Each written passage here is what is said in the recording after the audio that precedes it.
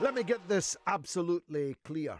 Every square inch of quote-unquote white farmers' land, unquote, in South Africa was stolen from the African people by the depredations of white colonial invasion. Every square inch was stolen from the African people. A system of brutish, vicious, racist suppression then followed. A long, dark night of racial discrimination, succeeded by the theorizing of that brute repression in the system called apartheid, of separate development, of racial segregation, of pencils being put into people's hair to see how curly it was, of rulers being used on people's noses to see how broad they were, of legal forbidding of white and black people to marry, of the entirely false classification of millions of people as coloureds, not white and not black.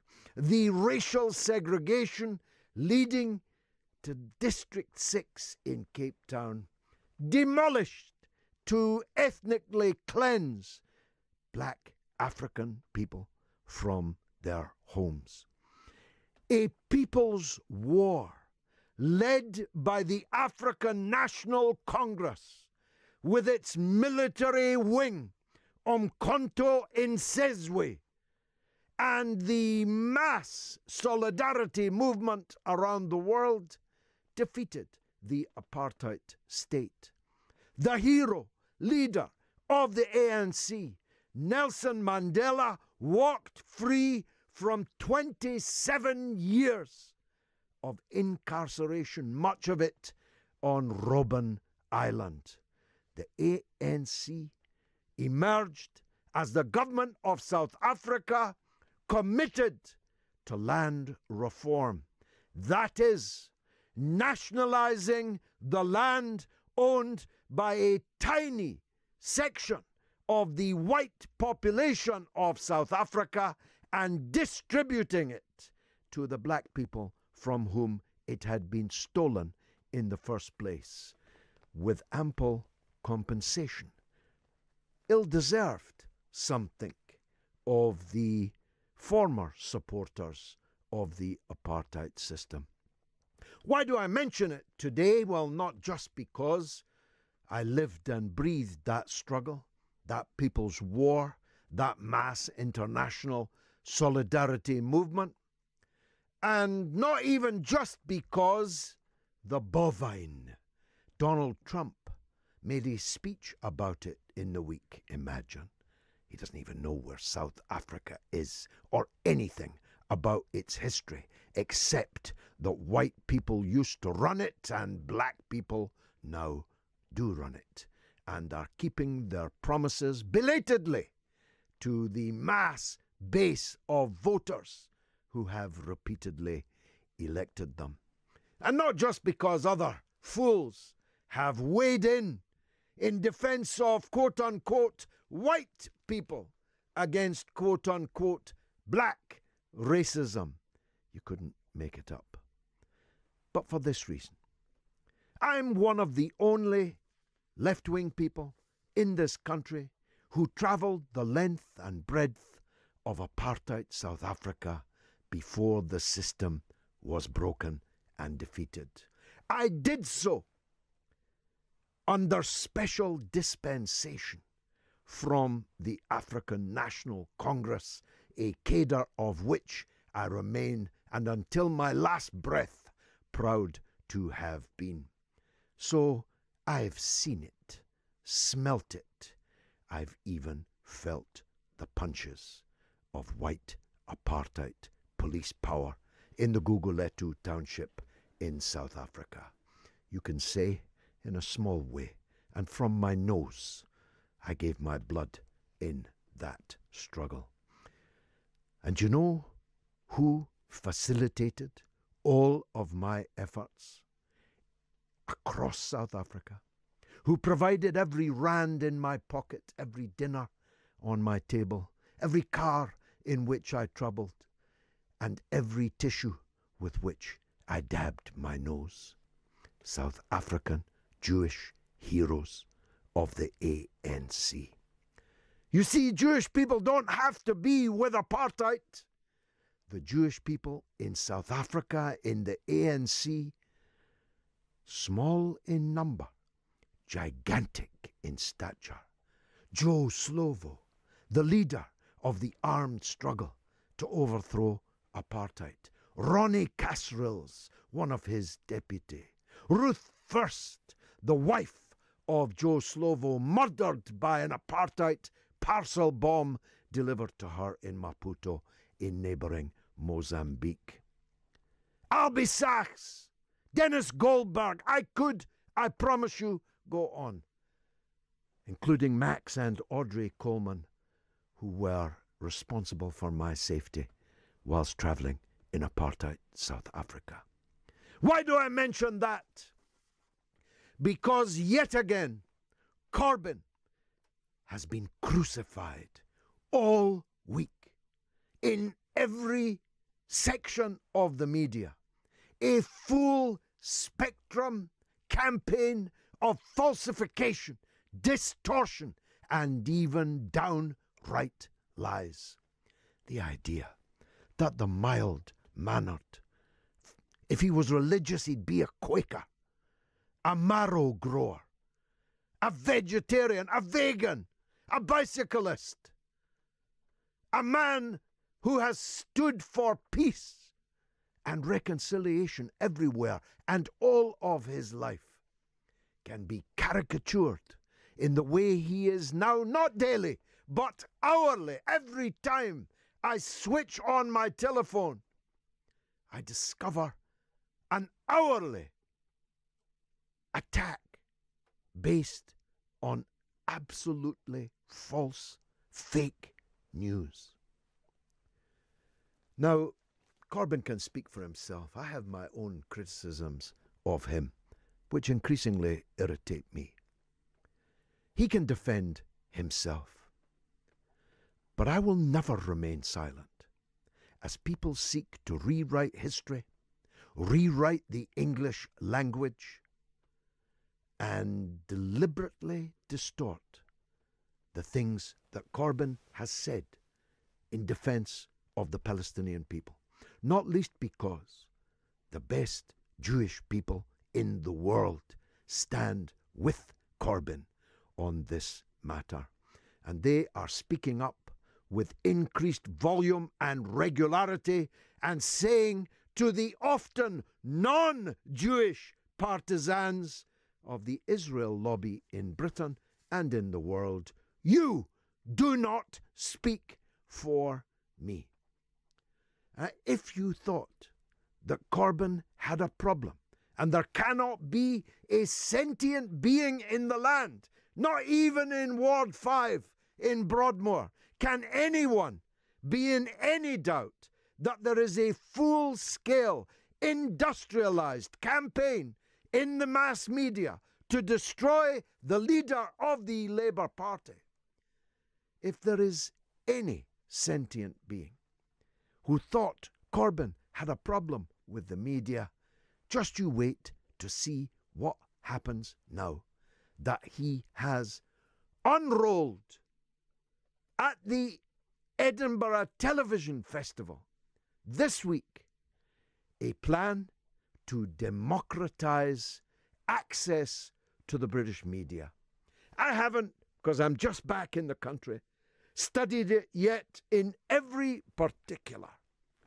But here are my thoughts on the particulars that I know. The idea that digital advance in developed societies should be for the benefit of and under the control of Mark Zuckerberg and whoever owns Netflix, whoever owns these big digital platforms is patently absurd. This new digital age has created a public square, and no private corporation can be allowed to decide who can speak in that public square. And neither can they be allowed to reduce these phenomenal advances of human achievement in the digital field to the cash nexus, merely a means of making ever more money. Do you know that the owner of Amazon this year has become $260 million richer every single day of this year? Just run that past yourself. $260 million richer every day of 2018. Now, good luck to them. As long as they pay their taxes, which they don't, I'm relaxed about Mr. Jeff Bezos. I'm not against people making money from commerce and from legitimate business activity if they pay their taxes, but I'm not going to give them the key and the padlock to decide who else can enter that marketplace, enter that public square. These giants have become too big and too powerful. They should, under any sane law of capitalism, be broken up so that genuine competition amongst them can be maintained. Under capitalism, not socialism. And let me say further, I'm against interference in people's media businesses. I don't even support Jeremy Corbyn's demand that journalists should elect their editors, because I saw what happened when the current editor of The Guardian was elected, and I've seen what happened to The Guardian thereafter. It's up to The Guardian how they appoint their editors, and it's up to Talk Radio how they appoint their editors. I'm not interested in interfering in existing media businesses. I want new media businesses. And that's the beauty of Corbyn's plan. A British digital corporation, just like the BBC, but better. One which opens an alternative public square to the ones owned by Bezos, by Zuckerberg, by Murdoch, and by the others. Let them run their own businesses. If people choose to continue to patronize them, they will, and fair enough. But let us have a democratic public space in the public square that we, all of us, can democratically access. So, Corbyn fired the first shot in Edinburgh in perhaps the most important war that he will ever fight. The war against censorship, the war against fake news hegemony, the war against the absolute domination of the public sphere by people who don't even pay tax. I want to talk about Syria, the long and bloody war to overthrow the existing government in Syria and to change the character of the Syrian Arab Republic from the one that it has and which appears to have majority support within the country to one ruled by ISIS and Al-Qaeda, and the alphabet soup of Islamist extremism is coming to an end. A final battle for Idlib, the last redoubt of that alphabet soup of extremism, has already begun. John Bolton, in what seemed to me to be an open invitation to the extremists holed up in the OK Corral of Idlib to launch a fake chemical attack of the kind they may well have done in Duma, said that any use of chemical weapons by the Syrian armed forces and their allies in the liberation of Idlib will be responded to most strongly by Donald Trump's army. Why would the Syrian government, in the last battle of the war, risk, never mind the morality, think of the logicality, risk a chemical weapons attack in the last battle for the last town in the war? You may well say they may be bad enough to do it, but they certainly ain't stupid enough to do it. But that doesn't mean it isn't going to be done. The doyen of British foreign correspondents, multiply award-winning Patrick Cockburn of the Independent newspaper, joins us now. Patrick, thanks for coming on the show. No, thank you. Summarise, if you would, the state of play as the last city, the last redoubt, is going to be fought for. Well, Assad has clearly won the war. Most of Syria is under his control. The armed opposition is really confined to Idlib now. They lost their last bastion in the south recently, and there's a sort of triangle of Syrian territory which is controlled by the Syrian Kurds backed by the US Air Force. But there isn't any doubt about the outcome of this war anymore. No doubt, except the one I've just flagged up. Was this Bolton just blowing hot air, or does it presage a willingness on the part of the United States actually to fight to keep a foothold in an otherwise entirely liberated Syria? I doubt it. It might mean that they would do something, but to sort of show that they're a power to be reckoned with. But I don't think that they're going to intervene long term. You know, there's a great confusion, I think, when people talk about intervention in Syria.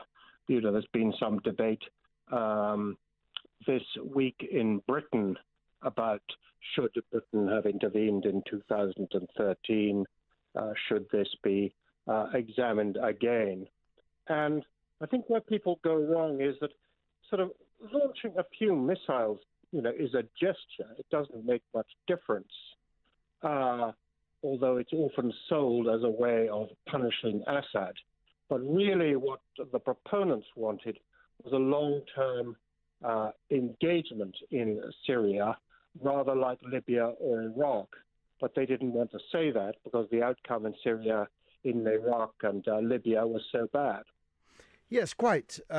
You would have thought that people would learn from history, but neither the politicians, because David Cameron tried very hard to make such an intervention. I was one of those who spoke in the debate which the government unexpectedly lost.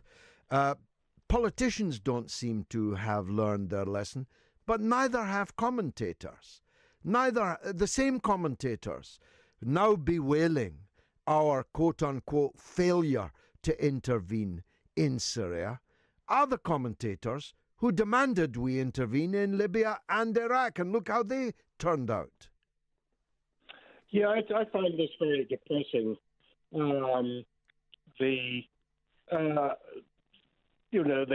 First of all, it's a bit childish to imagine, you know, a little bit of involvement, certainly British involvement, but actually anybody's involvement would change the course of the war in Syria.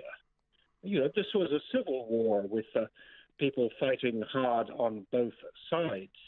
This was never going to be sort of the idea that it was a great popular revolt with all the Syrians on one side and Assad on the other was always, absurd. So it would be just like Iraq and Libya, an intervention in somebody else's civil war. To have any effect, it would have to be long-term. Britain and America would have to be engaged full-time in that war. And so really this idea that somehow an opportunity was missed and so forth, it's juvenile, and it shows extraordinary ignorance of what the real political facts on the map were at the time. Now, few people know Syria better than you. I know a little bit about it. My characterization would be this, that Syria is a police state like all other Arab states. It's authoritarian like all other Arab states. There's no way of knowing how many people genuinely support Assad and his government, but there's a pretty good way of knowing that the vast majority of Syrians would never accept living life under ISIS and Al-Qaeda and the plethora of other Islamist groups. Isn't it true that Syria is a developed, Levantine, Mediterranean society with nothing in common with the caves of the Tora Bora, which you also know well? Yeah, absolutely. I mean, when I'm in Damascus, you find people who are supporters of Assad. You find quite a lot of people who don't much like Assad. But what they say to me and to many others is that if the alternative to Assad is ISIS, is Al-Qaeda, then they'll stick with him. And this has been true for 5 or 6 years. And hasn't changed to this moment in time. So, this is the decisive reason, one of the decisive reasons why the opposition lost, that the armed opposition never presented an attractive alternative to Assad that would give people a better life than they have already. What will happen now? The final battle, let's assume that it is bloody but decisive. I think both of those are likely. What happens then? Is there still a commitment on the part of the Assad government in the various channels that were opened up, particularly the Kazakh one, for political reform inside the country, or will it be to the victor the spoils? I think it's going to be winner and loser, because when you have a war of this ferocity, the appetite for compromise is very low. Leave aside for the moment whether the Ba'ath Party type regime is ever really going to share power with anybody. But, there's so many people have been killed with such a degree of hatred that I can't see any compromise emerging. There's also a great, for compromise you need a balance of power, and you don't have that at the moment, that Assad has won. The armed opposition, as we just discussed, is confined really to one small area of Syria. And if you don't have that balance of power, those on the winning side, on the Assad side, are going to say, well, why should we compromise? Why should we share anything with them? Now, finally, and I'm grateful for your time, you wrote a wonderful book about these characters. You analysed ISIS peerlessly, and I've interviewed you before about that. So you're in a good position to hazard a guess, at the very least, an educated guess. What's going to happen after their surely imminent defeat in Idlib to ISIS? Well, they have some resources left. They are a fanatical cult. Al-Baghdadi, their leader, is still alive. They don't have much territory left. What will they do? Well, they'll look abroad to some extent, to other places where they might have strongholds, and they'll look for opportunities. In Iraq, in Syria, will there be splits in the government? Is there some outside support they can get? They'll hope that divisions will open up that somehow they can exploit in order to stay in business. And also, even when they're on the back foot, these guys, they came into a Druze area in southern Syria the other day, and massacred over 100 people, one of the biggest massacres in the history of the war. So they still have the capacity to do great damage. Patrick Cockburn, thank you as always for joining us. This is the mother of all talk shows. Now let me read some of the sea of correspondence coming my way. This from Abner in California. Can you believe that? Hello, Mr. Galloway. I've been studying you for over 5 years and consider you heroic. Your blistering attack on the US Senate is what legends are made of. I'm currently attending your class at the University of the Airwaves, which is online live in California at 11 a.m. on Fridays. I have learned a lot from you over the years, including that Damien is a legend, Norma is a sweetheart, and Ken from the Highlands is a coward. My girlfriend considers you Shakespearean. I had feared Talk Radio UK executives simmered you down some. As if. But your last radio show was one of your best. You have certainly crossed the pond with Jimmy Dore and the irrefutable Norman Finkelstein. This is the pulp non-fiction more people need to fear. And he adds, P.S. For an accurate view of US politics, check out Webster Tarpley. Thank you very much indeed for that, Abner. Very beautiful words. John says, it seems that your friend and SNP colleague Alex Salmond is in a wee spot of bother tonight, George Galloway. How the mighty have fallen. That's from John in Aberdeen.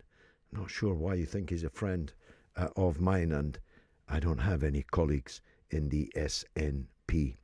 Alex Salmond, no doubt, will fight these accusations that have been made.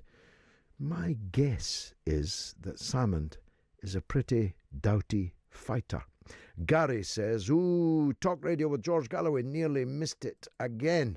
And Dakota, my old friend in the United States, who's just had a little boy, him and his wife, and the little boy, as you may know, has been called after me. It's Friday morning in Portland, Oregon, and I'm sitting in hospital with my wife and son, and we're preparing to listen to my new son's namesake, George Galloway, on Talk Radio. We're happy to share this moment with the world. And Mr. Galloway, we stand with you, brother. Hashtag proud dad. May God bless that child, and may you always be pleased with him. Random Gildersleeve says, time to tune in to Galloway on Talk Radio. Indeed it is.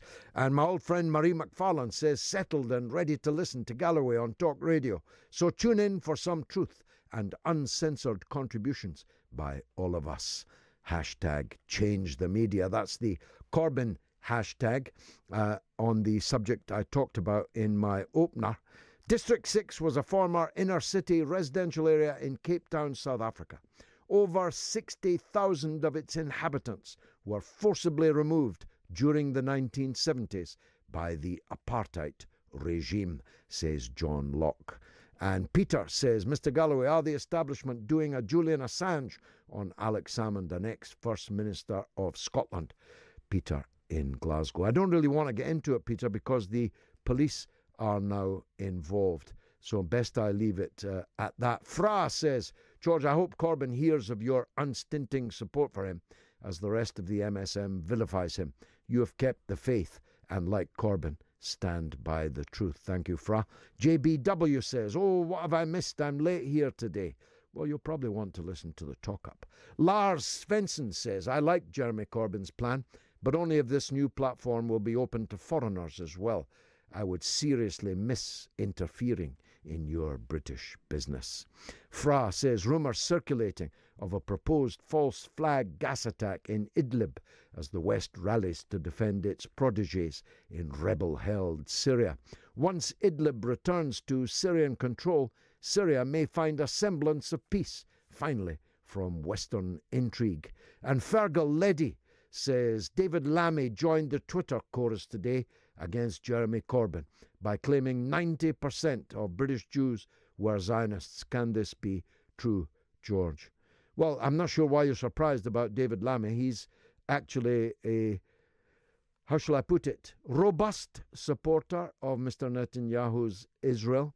90%, yeah, quite possibly. It'll be high. A high percentage of British Jews are supporters of Israel, but a very significant minority, if not numerically significant, intellectually, morally significant minority of British Jews are not. And Subu99 said, just returned radio to talk radio to listen to George Galloway on Moats. Had tuned into a local radio station to escape attacks on Jeremy Corbyn, but to no avail. Really sick to death of all these smears, attacks, whatever they are. So hoping for some sanity from George. Hashtag Corbyn. And Hassan says, the difference is that Iraq and Libya have oil. Syria just has sand by comparison. He goes on, off topic, but I'd like your thoughts on Howard Zinn's historical perspective on US history. A titanic perspective it is, gigantic. And Chris says, Corbyn seems to be suffering the same witch hunt as Trump. Anyone, it seems, who doesn't conform to liberal centre ground now will not be tolerated. Can't think of any comparison between Corbyn and Trump, but let's take a break. Well, we will if you call us, and if you have a different point of view to mine, your call will be prioritised. 0344 499 1000. We also prioritise women callers here because we don't want a men-only university. And first-time callers, of course, also very welcome indeed. All calls, in fact, 0344 499 1000. You call us, we'll call you back and put you on the radio, so it needn't cost you more than a penny or two. You can also email me via the website at talkradio.co.uk. And you can text me. Text the word talk followed by your message to 87222. But that'll cost you 25 pence plus normal charges. You can tweet me, of course, for free at George Galloway at Talk Radio. Now there's a Dougie on the line in Wolverhampton. There's another Dougie calls me from Eastern Beirut. Is it the same Dougie? Dougie, welcome. Yes, it is the same one, George. You're welcome. Welcome back to Blighty. Nice to speak to you again. And you, my friend.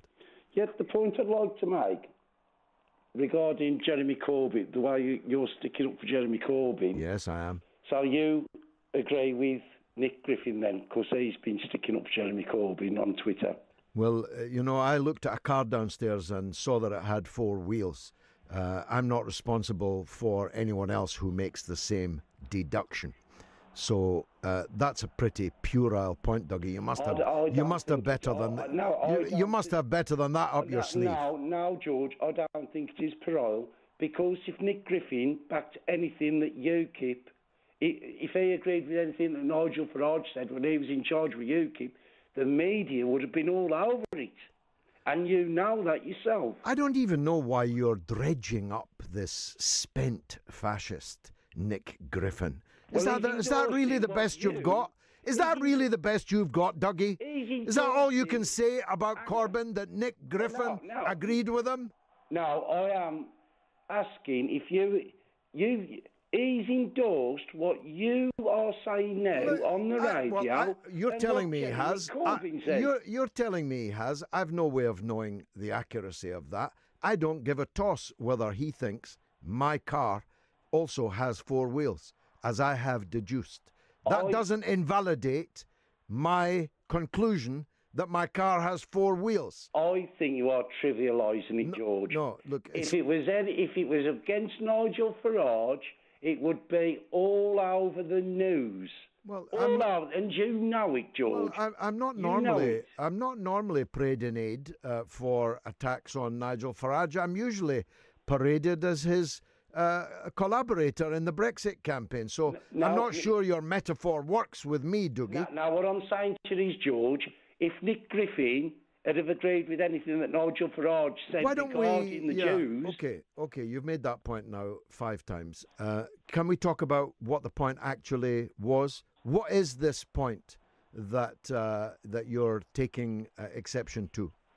Well, I ain't taking exception to any of it, George. All I'm asking. So you agree with it? You agree with Corbyn? No, I don't agree with it. Well, tell us why you don't agree then. Don't write on your knuckles what you imagine to be a bullet point and then stick to it, repeat it over and over again. You must have a point of view. You haven't answered me. You must have a point of view on what it was that Corbyn said that I stuck up for and that Nick Griffin, you say, endorsed. You must have a point of view on it. I am not saying that he has endorsed it. He has endorsed it. Oh, all right, you say that. I've no knowledge of that. I'm not saying that. Go on Twitter, look at Nick Griffin. I can't go on Twitter. I'm presenting a radio show. He has endorsed. I'm talking to you on the radio, so I can't go on Twitter. But let me, for the sake of argument, accept that he has.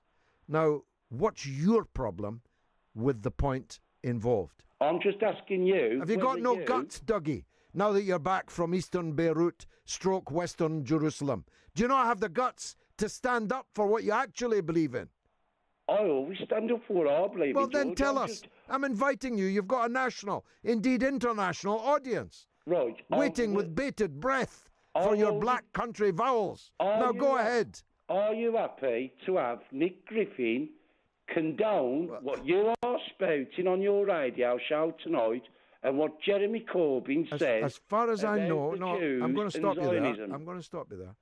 As far as I know, Nick Griffin has not endorsed anything that I have said on my radio show. He's endorsed. Well, this is now guilt by association. This is now guilt by association, the favourite weapon of every smearer and witch hunter in existence. I am not swearing. Just tell me what you object to what Corbyn said, or has Wolverhampton captured your tongue? You're usually a big talker when you're on the phone from West Jerusalem. All I am asking is, you're asking me. I don't disagree with what Jeremy Corbyn has said. That's fine then. Thanks very much. No, thanks a lot. Thanks a lot. Dougie in Wolverhampton doesn't disagree with what Jeremy Corbyn says. That is newsworthy, I'll grant you. Apparently it's Hodges. So yesterday, that's Dan, the Corbyn man. So yesterday, the leader of the Labour Party received support from both Nick Griffin and David Duke in the same day. But that's the new normal now. So this weekend, Labour members and MPs will just shrug and be back out on those doorsteps. Dan's getting a bit desperate, you see, because not least on this show, he predicted a mass walkout of Labour MPs to form a new party. But it seems, if Chuka Umunna was not being disingenuous in the newspapers today, that Chuka, the putative leader of the coup, the walkout, isn't going to walk out. He's here for the duration, unless he was being disingenuous in the newspapers today. Heaven forfend. And therefore, Desperate Dan's prediction on this radio station, multiple prediction of this walkout, may actually end up embarrassing him again, yet again. If there was a prize for the man who predicted most things wrongly in any given year since he came to journalistic prominence, Dan would run away with the prize. We did ask him to come on the show tonight, but he is busy. Mark Webster says, George, I'm confused. During last year's election, you stated on the Richie Allen show you no longer support Jeremy Corbyn. Therefore, I find it slightly hypocritical of you that you constantly berate people who don't support Corbyn when you yourself threw him under the bus during last year's election. That's me. I'm famous for not defending Jeremy Corbyn. In fact, I'm the famous throw Corbyn under a bus guy. That's me, Mark. Dear God.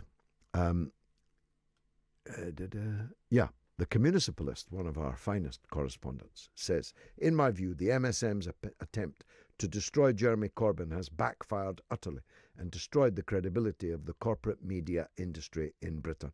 Moats is now the only MSM output I ever listen to or interact with in any way. Thank you. And David Leviscont says, Gigi, I don't agree with your guest on the point that Syria is a civil war. I don't think so. It is full of bloody hands of the West and their dirty funds. Well, these are not mutually exclusive, of course, David. There were plenty of Syrians in the civil war on both sides in Syria. But it was also an invasion of dozens, scores of other countries seeking to change the regime in Damascus. Let's hear from Lizzie Fletcher, who is now running Tony X, the protest board's new social media platform, Ticket, T-I-K-K-E-T, which I myself have joined, though not used yet. And Lizzie is the boss. Lizzie, welcome. Hi, George. How are you? I'm very excited by this project, and I'm glad you've come forward to talk about it. Why don't you describe it first, and then I'll ask you some questions.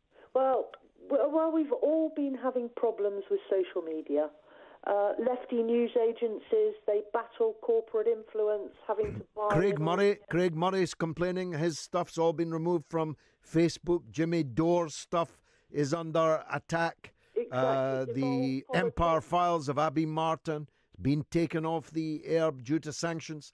There's no doubt that although they started with the right-wing nutcase, what's his name, Alex Jones, that it's swiftly moved on to closing other left-wing opponents of the prevailing orthodoxy. Whoever it is that they've closed, it's never good. I don't think it's good, and I don't think you think it's good for open debate. You know, to have anybody shut up. I mean, so what we need is 1,000 flowers to bloom. We need 1,000 Facebooks, 1,000 Twitters, and that's what you and Tony have done. Tell us how it works, would you? Yeah, well, it works on a similar platform to Twitter. It's quite similar in layout, and it's very easy to use. It's tikkit.co.uk. Just put that in your search engine and come along and join us. And how many people are currently on it? Are you in a position to say that? Well, not many, but they are a very favoured few. Independent Media UK is in the throes of joining, so that means Evolve Politics, Squawk The Canary, Unity News. They've also all been attacked recently by the big digital owners, the hegemony of the people I talked about earlier. That's right. And we're also hoping to be part of the public services that Jeremy Corbyn's Labour Party is going to implement. And I'm quite excited by Corbyn's media plans. Are you? Yes, absolutely. Absolutely. It's really what we need, opening it up so that people like Ticket, the platform, can have public funding, because really Ticket is the public. You know, I mean, if everybody who is on Ticket owns it, I don't own it, Tony doesn't own it. But you and Tony started it, and all people have got to do is join it and use it. Yes. So really the thing you lack is marketing, publicity for the existence of the product. Yes, which is why I'm talking to you tonight. Well, you took the words right out of my mouth, I must say. I joined it right away as soon as it came to my attention. Thank you very much. I will use it. I'll go on using the others because I've got almost 600,000 followers on Facebook and almost 300,000 on Twitter. So I'm not going to abandon those platforms, but I'll definitely start using yours too. Yeah, that's right. It's the same as you use Patreon and you're on RT. I think that's what we need, isn't it? We mustn't have all of our eggs in one basket. Absolutely not, no. We must, and in a few years' time, when Ticket is exactly the same as all the other platforms, you know, high profile, part of a publicly produced service under Jeremy Corbyn's Labour Party, then we'll all be quids in, won't we? We'll all be winners because we own it. Have you got a website? No, I think No, you should. not I think yet. you should set one up so that what you've just explained to me can be explained on a website or on a Facebook page until they close it down, which they might well do, because it's a very interesting, exhilarating new possibility, That's and I right. look forward Don't to forget many, it's only many a more. few weeks old. Ticket, TIKKIT, did you say? Yes. .co.uk. TIKKIT.co.uk. Lizzie Fletcher in Gloucester and Tony X, the protest board, my prodigious and wonderful correspondent and publiciser of the mother of all talk shows like no other. I'm grateful to you. Now, it's always interesting to see what's out there. This is from Fenton on Twitter. It's wonderful to see a trans woman like George doing so well and setting the world to rights. He's an inspiration to all of us in the confused community. Go, Sister George, with the truth-telling hat. I'm rumbled. Fenton has rumbled me. Let's go to Washington, D.C., where Lee Stranahan, a regular, a friend of mine, a radio host, a man who makes brilliant documentaries, a man formerly associated with Steve Bannon and Breitbart News, a man who knows what's going on inside the Beltway. I want to talk about Donald Trump's position today. Lee Stranahan, welcome back to the show, my friend. Thanks, George. Appreciate talking to you, my friend. Now, if you view it from here, from this side of the Atlantic, Donald Trump's entered now his last days, and that the net is rapidly closing in on him. Is that, first of all, true? Well, that's the way the media is portraying it here, to some extent. But there's a few things going on. First off, his performance, particularly in terms of the economy, is actually quite strong. Now, that's not debatable by the numbers. In other words, we just are entering the biggest bull market. It's been 9 years since we had a 20% drop in the market. Unemployment is low. All those numbers are looking quite good. The situation that happened this week was you had Paul Manafort, his former campaign manager, who was tried on 18 counts, found guilty on 8. But it should be pointed out that none of those counts, nothing there, had really anything to do with the Trump campaign. Even if you take those guilty verdicts at their face value, which I tend not to, but even if you do, they don't have anything to do with the situation that Mueller was supposed to be investigating, which was Russian collusion. And it's actually the same thing with Michael Cohen, the president's personal attorney. But the other thing you have to realize here is that I think there's something wider going on. And this isn't I was a Trump supporter. That being said, I don't agree with everything he does. For instance, he shot missiles into Syria after he fell for the Duma attack. I don't agree with that, for example. Forgive me, not the good. I forget. There's been so many false flag attacks in Syria. I forget which one it was. No, it was Duma. It was Duma. It was Duma. Okay, yeah. But you understand my confusion. All the false flags have confused me a little bit. Well, there may be another one coming along in a minute.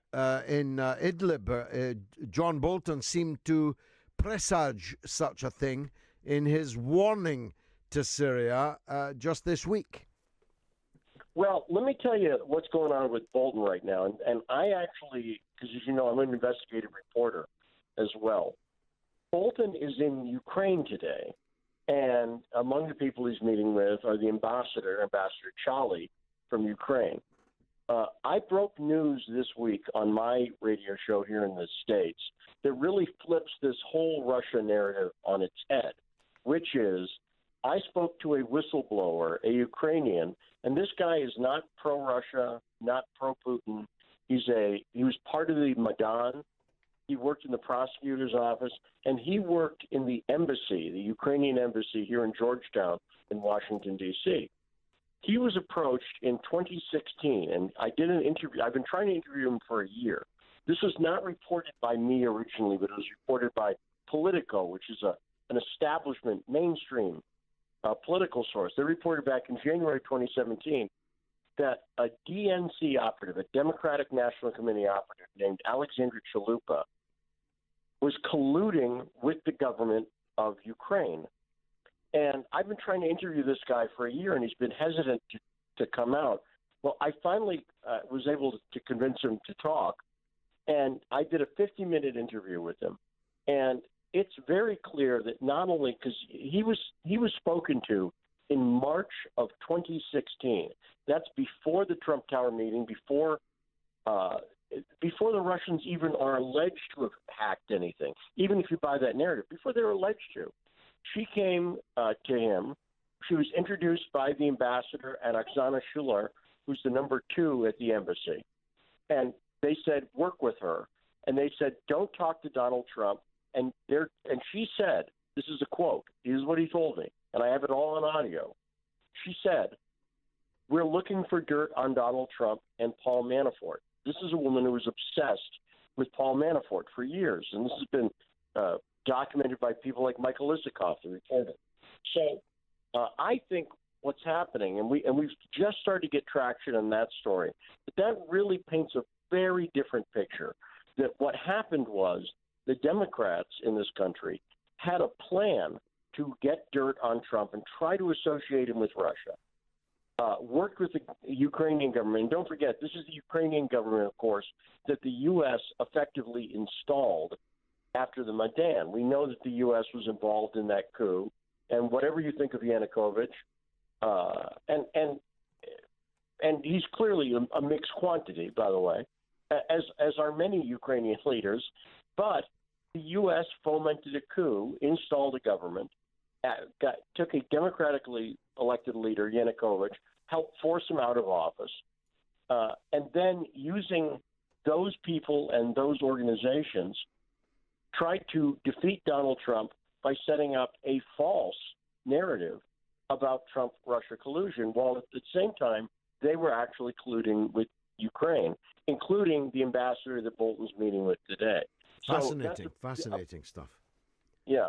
And now, look, again, Lee, 100% proven, George. Yeah, the possibility of Trump pardoning Manafort is something that's in the media here today. Is he likely to do that? Does he have the power to do that? And what would be the consequence of doing that? Well, first off, he 100% has the power to do it. The president has the power to pretty much pardon anyone. You could see that going back in Watergate with when Gerald Ford came in, the first thing he did was pardon Richard Nixon. Yeah. Right. So again, right or wrong, that's the power that the president has. Now, will he pardon Manafort? I will tell you, I hope so. I think that the prosecution of Manafort was political, and that's not to say that he didn't do anything, although I'm not convinced of that. But here's what it is. Take a look at Cohen, for instance. They literally raided his lawyer's office, grabbed everything. You know, we have attorney-client privilege here, right? Yeah. And the other thing you have to realize, we have a different system in the U.S. and the UK in the sense that we have plea deals, right? I don't think you have those in the UK, correct? Right. So a plea deal is this is why the federal government has a 99.9% conviction rate in federal courts, because what they will do is they will threaten you with everything. They'll overcharge you, right? And then they do that knowing that you'll be so frightened that they'll get a plea deal, basically. And so that's one of the problems I think in the system here is what's going on is Mueller, who, by the way, is connected to what I just said in the Ukraine, because Comey's behind that as well, through something called the National Anti-Corruption Bureau of the Ukraine, which is run by the Department of Justice in Ukraine right now. This is clearly a political prosecution to me. To my way of thinking, I could prove it. it's a political prosecution. So I actually hope that Manafort gets pardoned. Now, will Trump do it? I don't know. The problem is, let's talk about the stuff Trump's been saying about Jeff Sessions lately, our Attorney General. Here's a question. Why hasn't he fired him yet? Why has Trump not fired Jeff Sessions? He's clearly been unhappy with him. And I think Trump is, quite frankly, a bit rattled. He's a bit scared. He's told by people, including people who are close to him, I'm not a Bolton fan at all. I think Bolton is a very bad guy. And I'm deeply concerned that he, Mike Pompeo, the Secretary of State, Nikki Haley, there's a number of people in the Trump administration who I don't like and don't trust at all. They're neocons, and I don't like or trust them at all. That being said, he's been – I think here's the broad question. Does the president, any president, Obama, Trump, I don't care who the president is, do they really run things, or is there something greater than them, an unelected force like the CIA, for instance, who really runs things? And I think we're learning right now in the U.S.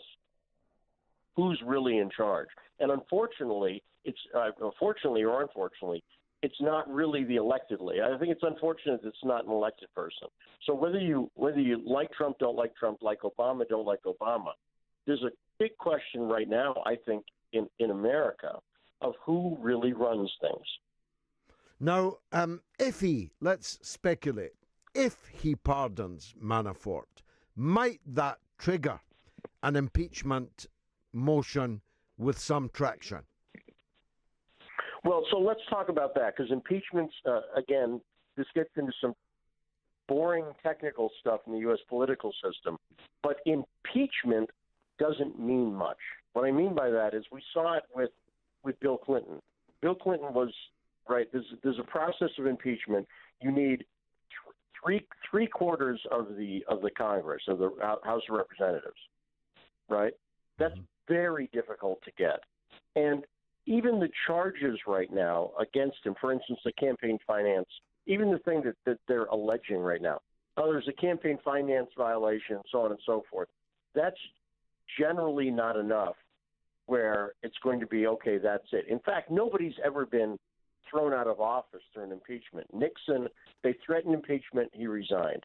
Clinton, they went through the impeachment process, and again, Bill Clinton finished his term. I think the only other person was Andrew Johnson, maybe, if I remember my history right. But it's some time ago. So even the impeachment specter that they put up is very, very, very, very unlikely, unless there's something else, which, again, I don't believe that there is. I believe there's something else they're looking for is they want Russian collusion. They want, they want proof that Trump and Putin were working together somehow or something like that.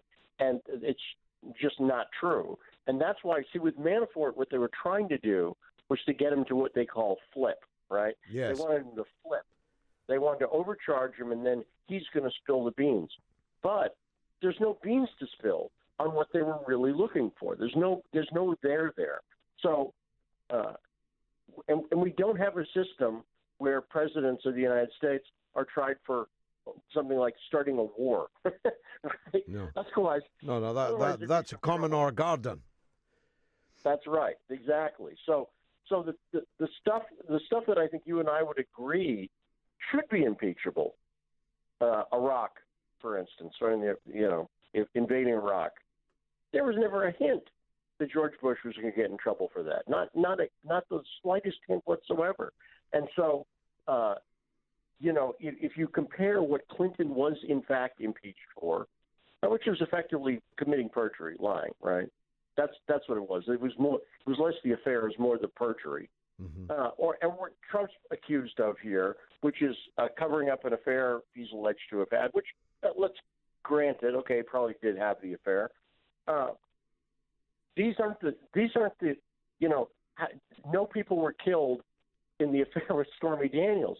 So when we have situations like Syria or Iraq, where millions are killed, that's never going to get you impeached. So that's the system we have. Lee Stranahan will keep abreast of it, if you'll forgive the pun, and I hope that we can talk to you again soon. Lee Stranahan, the legendary Washington-based investigative journalist and radio host, talking Trump. We're talking Trump, as we frequently do. We're talking Corbyn, as we frequently do. We're talking South Africa, as we do less often, but it's in the news. And Scott Fury in Glasgow is on the line on that subject. Scott, welcome to the show. Thank you, George. Always a pleasure to speak to you. I'm a product of apartheid South Africa. I won't sort of bore you and whoever's listening, which is millions, too much with it. But my mother was Cape Coloured, or classed as Cape Coloured, living in Cape Town, South Africa. She moved in 1949, 1948, as we know, apartheid come in. And she had to live a 4-hour return train ride from her white brothers and sisters. My nan, my mother, aunties, uncles. In 1949, we moved, or they moved, so the family could be together and moved to England. So, really, a little bit of background about me. I mean, interesting, yeah. Yeah, I mean, I've been political all my life before I even knew what politics was. And I've felt anger all my life before I could even correctly pronounce the word angry, you know, so... furious by name, furious by temperament. By influence, yeah. Not. You know, I don't choose to be that way. No, of course. By name. Me neither. I'd love life to be a breeze, but it just ain't. It just ain't. No, and the reason I'm ringing, a family member who has nothing but my best interests at heart. Now, I run a tour company. It's a one-man band, really, and I'll drive some very famous bands about.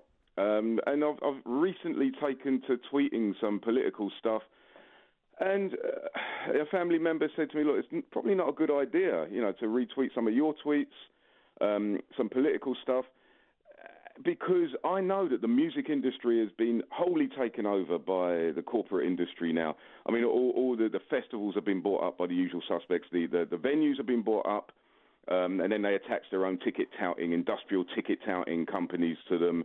So the whole thing now is banking, really. The whole music industry now may as well be run by NatWest. Yes. In fact, even like a lot of the stadiums are called after banks now. It's just ridiculous. You know, they've completely hijacked what used to be left wing. Now, I mean, I'm not even in my view retweeting or tweeting something that could be seen as left-wing or socialist. This is humanitarian. I'm just had enough. And I was born angry, really, without even knowing it, about what's been happening. There's much to be angry about. Now, indeed. Trump has waded in, as only he can, to the land reform process in South Africa. Do you, with your background, agree with my thesis that actually all the land in South Africa was stolen from the African people and expropriated by the white settler regime that then constructed the whole panoply of apartheid in order to protect themselves from the democratic power of the people?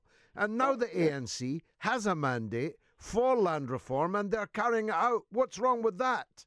It's basically just taking back what was rightfully the Africans in the first place.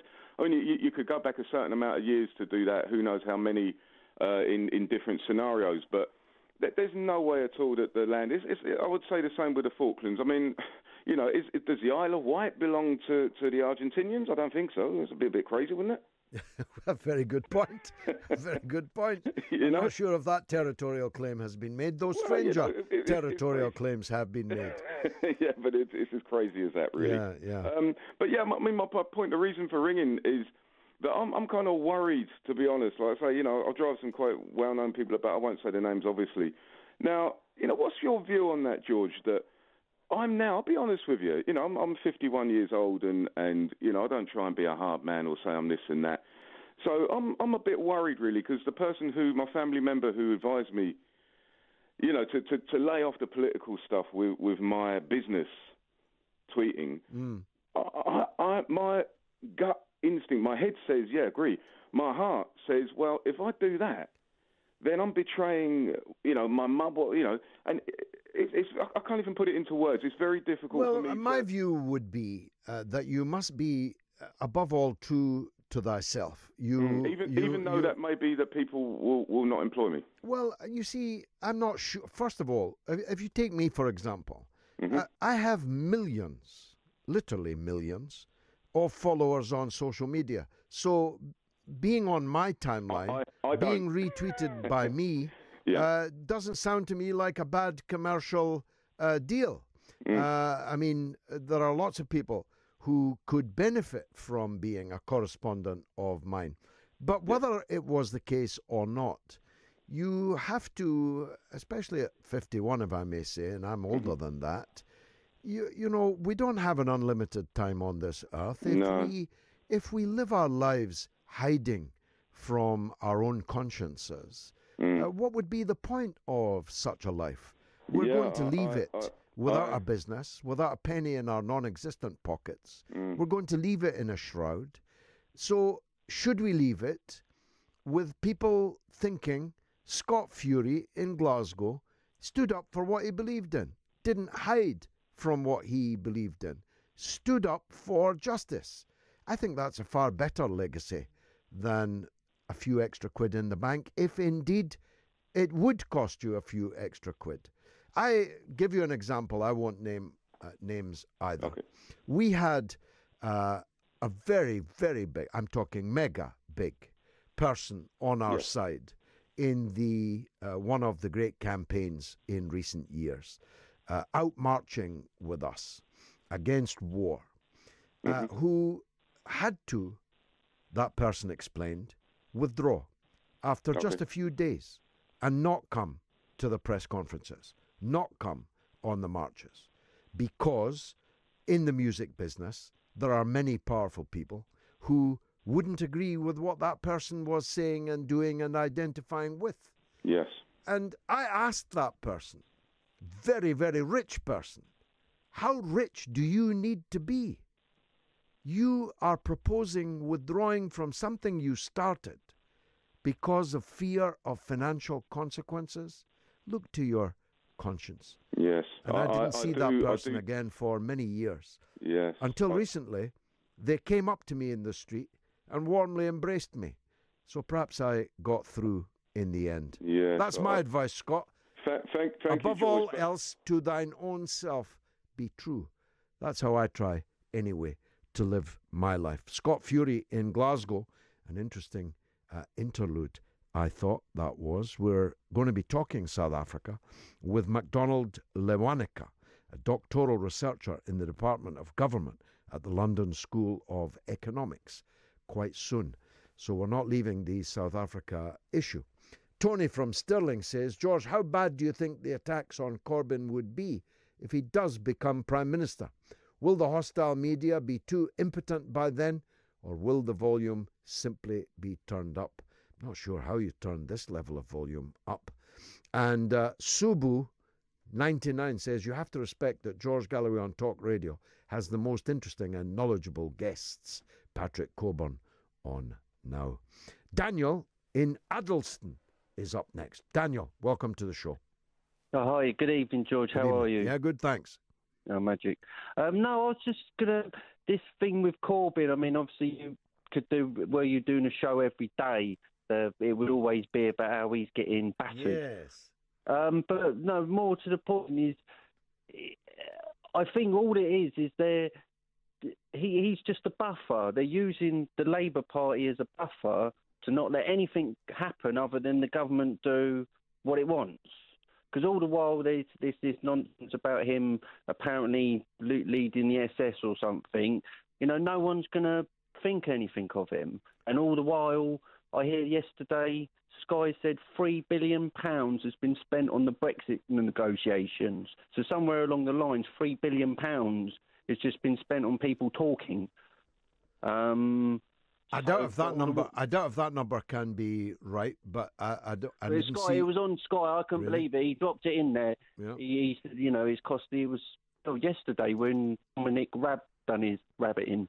Again, it's not my words. I don't do that. Yeah, I don't do that. I mean, maybe 3 million, but even so, yeah. it's money. Can we get money for talking? No. Yeah, no, it's just like it's the distraction. because all this obsession about what he's doing or defending him, the government are just cracking on. Yes, So, and nobody talks about it. Nobody's holding the government to account. They're all too busy holding the opposition to account. But it is so transparent that I wonder if it's begun to backfire. Certainly, the polls have not moved a scintilla. And in the actual polls in by-elections, in local government by-elections, Daniel, Labour is doing remarkably well and the Conservatives are doing remarkably badly. The Liberal Democrats are doing quite well too. So it doesn't appear to me that it's working. But it's not working because they're trying too hard, because it's been one smear after another and endlessly repeated. And one of the points Corbyn made in Edinburgh is undoubtedly the case, that though fewer and fewer people are buying the printed media and they're going out of business quite fast, the television and radio bases its output on what is in the newspapers. So, for example, on Sky News, every night, and I mean every night, it's like going on to a comedy, the Comedy Gold channel, and finding only Fools and Horses on all day and all night, every night. That's what it's like. Sky News has 15 minutes every single night on the anti-Semitism issue. Now, either you believe that Corbyn is a thinly disguised SS Gruppenführer no, because a couple of years ago, they were mocking him for just making jams and that. Exactly, so, they mocked him. They mocked him as a supply teacher, as a supply geography teacher. By a proper suit. A proper suit and all this not. But so, now he's got a black SS uniform in his wardrobe. It is so ridiculous. And it's, I think, increasingly threadbare. So my feeling is, I might be wrong. I was wrong once. I think it was 1973, 74. I might be wrong. Don't put yourself down, George. But my belief is that it isn't working. And so more of the same of it isn't likely to work either. As the greatest, I would argue, Jewish man of the millennium, Albert Einstein, said, a good definition of madness is doing the same thing over and over again and expecting a different result. Daniel in Addleston, thanks very much for your call. Well, that's Alex Salmon. Should we take that jingle off for the duration? No, he's not been charged with anything. 0344 499 1000, that's the number to call. The Red Resistance.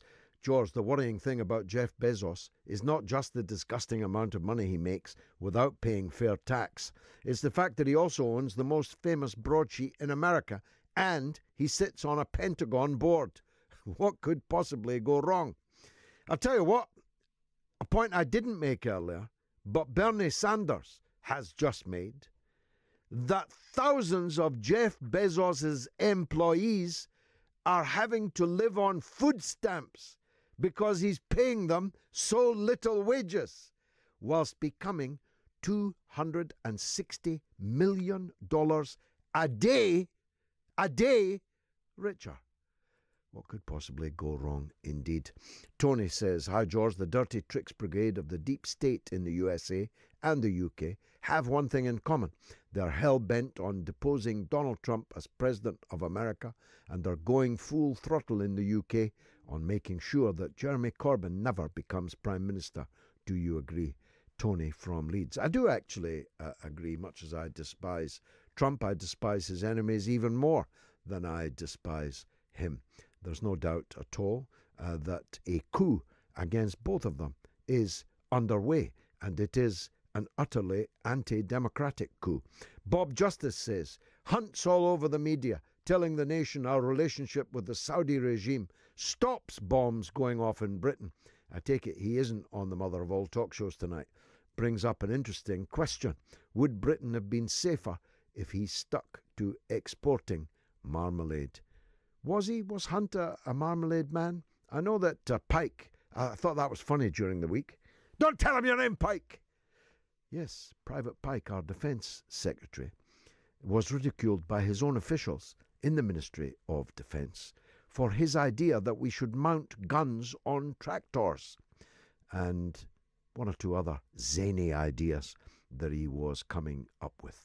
Certainly makes irregular warfare even more interesting. Salman says, I wouldn't be surprised if Jeremy Corbyn tunes in to the mother of all talk shows. You may say that, Salman. I couldn't possibly comment. Tony X, the famous protest board, says the white settlers of South Africa will use the same pathetic excuse as the white settlers in Australia, denoting the land as terra nullius, nobody's land, and they'd be just as wrong. Indeed, Tony goes on, we all knew that Dougie was in the West Midlands. He was fooling nobody, not with that West Brom Wolverhampton accent. I think he actually was from time to time in West Jerusalem. But anyway, he's not against what Jeremy Corbyn said about Zionism. We had that from his own mouth this evening. Lizzie says, hope you enjoy this. Hot Legs Helen, the literary hooker, fumed when her memoirs won the Booker. A Trump supporter, she rolled her eyes, demanding instead the Orange Prize. Lizzie, that is actually very good. Now, Eva, the working class poet, who's also a regular listener, she's also a poet, don't you know it? But that's a good one, Lizzie. Let me read it again. Hot Legs Helen, the literary hooker, fumed when her memoirs won the Booker. A Trump supporter, she rolled her eyes, demanding instead the Orange Prize. Very funny, very good. Georgie says, we don't have to agree with everything Corbyn says and does. We can think for ourselves, contrary to what the MSM and the usual suspects from the Parliamentary Labour Party assert. And that's Georgie with her shaved head that she did for breast cancer with her colleague from the Labour Party last weekend. Mal says, George, is it true that a Russian defence military video says that more than 63,000 troops have received combat experience in Syria, flown over 39,000 sorties, and destroyed over 121,000 terrorist targets, killing over 86,000 militants? If this video is true, what do you make of these statistics? Is it then alarming that Russia seems to be levelling Syria to a wasteland? And when does it stop? That's from my old friend Mal in Belfast. First of all, I know nothing of these numbers. You know more than me. I am too busy to watch Russian defence military videos. But when the history of this period comes to be written, the West's involvement in Syria will come to seem like the worst thing that we ever did. And the role played by Russia in defeating ISIS, Al-Qaeda, and all the other Islamist, fanatic, head-chopping, heart-eating maniacs will come to seem to be the best thing that they did since the anniversary that falls today, the anniversary of the momentous victory of the Red Army over the Nazi Wehrmacht at Kursk, the greatest tank battle in history. And this from Darren Thompson. The more the mainstream media smear Corbyn, the more the many will support him. More and more. The public clearly are not the fools they believe we are. You and Jeremy are my absolute inspiration. Thank you, Darren. This from Ota Benga. If you're going to ask people to ring in, at least let them speak. Daniel could hardly get a word in edgeways. Daniel could hardly get a word in edgeways. He's a regular caller. Why don't you call Mr. or Ms. Ota Benga? 0344 499 1000. And if you call Ota Benga with zero followers on Twitter, I promise I'll definitely let you speak. Richard Red Star says, George, I'm worried. Your earlier caller suggested Nick Griffin agreed with Corbyn, thus implying something sinister. I once agreed with Cameron over the findings of Bloody Sunday when he said, quote, you can't defend the indefensible, unquote. I can assure you, George, I'm no Tory. Now we're joined by McDonald Lewanika, researcher at the London School of Economics, on the story we've been discussing this evening of the land reforms in South Africa and the caricature of those reforms for which the government has a democratic mandate as somehow a theft from white people and somehow a kind of reverse racism in the former apartheid state. I've no idea about McDonald's point of view, but I'd love to hear it. McDonald, thanks very much for joining us. Thanks for having me. Now, the thesis I'm advancing is that all the land of South Africa was stolen initially from the African people, the clue being in the name. The African people's land was taken by white settlers, invaders, who took that land, farmed it for generations, making themselves extremely rich in the process. They then formed an apartheid system to defend their ill-gotten gains, to protect themselves from the democratic majority if there had been no apartheid. And the ANC had to fight a long war to break their apartheid system. And part of the program of the ANC was to redistribute the land to the African people. That's my thesis. How does that sound to you? Well, I think it places the issue in its in its proper historical context. That historical record is correct, but I guess the issue that a lot of people are grappling with is at what cost are we trying to revisit this history, and what will be the cost of dealing with these long-standing issues that are there. But otherwise, the historical record is correct. Land was stolen from the Africans. It was appropriated during colonialism without compensation, and indeed a reverse of that situation is being attempted, but really the question is on the economic impact, the social impact, the impact on property rights, the impact on future investment in South Africa. I think that those are the issues that people are grappling with now, in as much as the history that you have articulated and that you have forwarded is correct. The ANC have been in power for, what's it now, getting on for 30 years, yeah? And they haven't done this yet. Why are they doing it now? Is it President Ramaphosa coming to office that has sparked this issue alive again? Well, I don't think that the issue was dead at all, it would be giving President Ramaphosa too much credit to say that it is because that he is now in office that this issue is being handled. This is an issue that predates his ascent into the presidency of South Africa. If anything, a lot of people believe that the ANC is actually reacting to political pressure, especially from the economic freedom fighters, who have been very big pushers of this particular subject, actually a more radical version of what the ANC government intends to do now. So this is a question that predates Ramaphosa, but to his credit as a politician, it is something that he is engaging and trying to do. It's only to save the skin of the ANC. But what is clear is that there has been popular sentiment around the land question from the days of the apartheid regime, and the question why now is answered in two respects. One, the political pressure from ordinary South Africans, and also political formations in South Africa like the EFF explains that. The second is political moments. I think that we all know that the coming of independence into South Africa was not an easy thing, and time needed really to be placed between the apartheid past and democratic South Africa for people to be able to deal with issues such as inequality on the land in an unemotive manner that preserved life, but that also saved the economy and did not appear like immediate reverse racism at the onset of democratization in South Africa.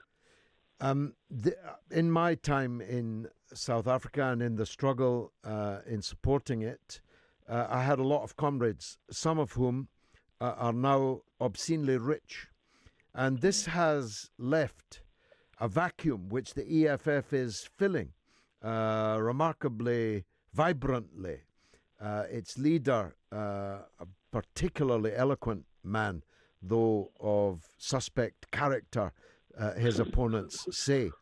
The failure of the post-liberation governments to markedly lift the economic situation, the social situation of the black majority is beginning to cost the ANC a great deal, potentially even electorally. Is this therefore, I think you imply, or I infer from what you say, this is the real driver, that the ANC has to show progress on changing the lives and the balance of wealth and power in the country? Yeah, I think definitely that is one of the imperatives. It is definitely not the only one. I think that we cannot minimize the subject and say that it is a political reaction to the ANC's interest on continuing to hold on power, to hold on to power. Because as facts stand, even though they've had some electoral losses, especially at local government level, there's very little that has threatened the ANC's overall hold on power in parliament. They still enjoy a healthy majority, despite the popularity of Malema and despite the gains that the Democratic Alliance itself has made. I think that it is important for us to acknowledge that there are very real social and economic justice issues that, as you correctly located, are historical in nature and which need to be addressed. Land inequalities in South Africa are very, very stark. And the land audit that was carried out by the government shows just how stark this is. The land, less than 4% of the African population on the land, whereas over 70% of the land is owned by white people. I think that at the end of the day, these disparities do need to be addressed. The question really is, how do you address them in a way that ensures that South Africa doesn't go the same way as Zimbabwe in terms of economic collapse, that it doesn't go the same way as Zimbabwe in terms of investor flight and other things like that. But these are legitimate issues that are there and are not just a political reaction by the ANC government to fend off opposition. They are legitimate concerns which do need to be addressed and are historical in nature. And in brief, Doctor, because we're coming to the end of the hour, what are the main arguments being used by the white farmers and their political voices in South Africa against what the ANC government is proposing? Well, I think that the biggest line of attack on this initiative by white farmers is around the respect of property rights.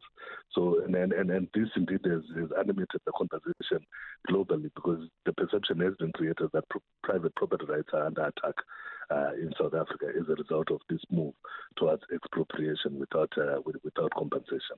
But like I said, I think that the question goes beyond that. Even though there are some property rights concerns where this issue is concerned, it is still an issue that can be resolved through concerted conversation among South African stakeholders around how they can be able to address the historical imbalances that exist on the land in a way that does not totally destroy the property rights regime in South Africa. And I think that conversation is ongoing. The ANC itself has started a conversation and is trying to put in place a plan that stems the impact of this expropriation on private property. Actually, the president did an op-ed, I think, a day or two ago, where he was saying that this is not an attack on private property rights.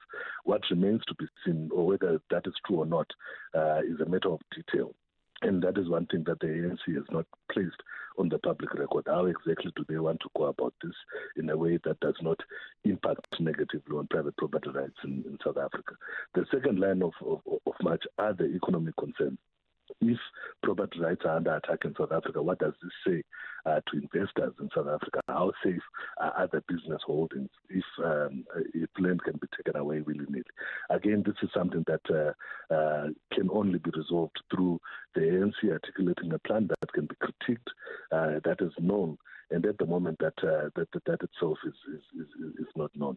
The biggest challenge, however, for me, where this is concerned, is that interventions, for instance, like President Donald Trump, are beginning to arm those who are interested in a more radical, perhaps even more racist encounter with the land question in South Africa. And I think that in itself is a powder cake that needs to be managed properly.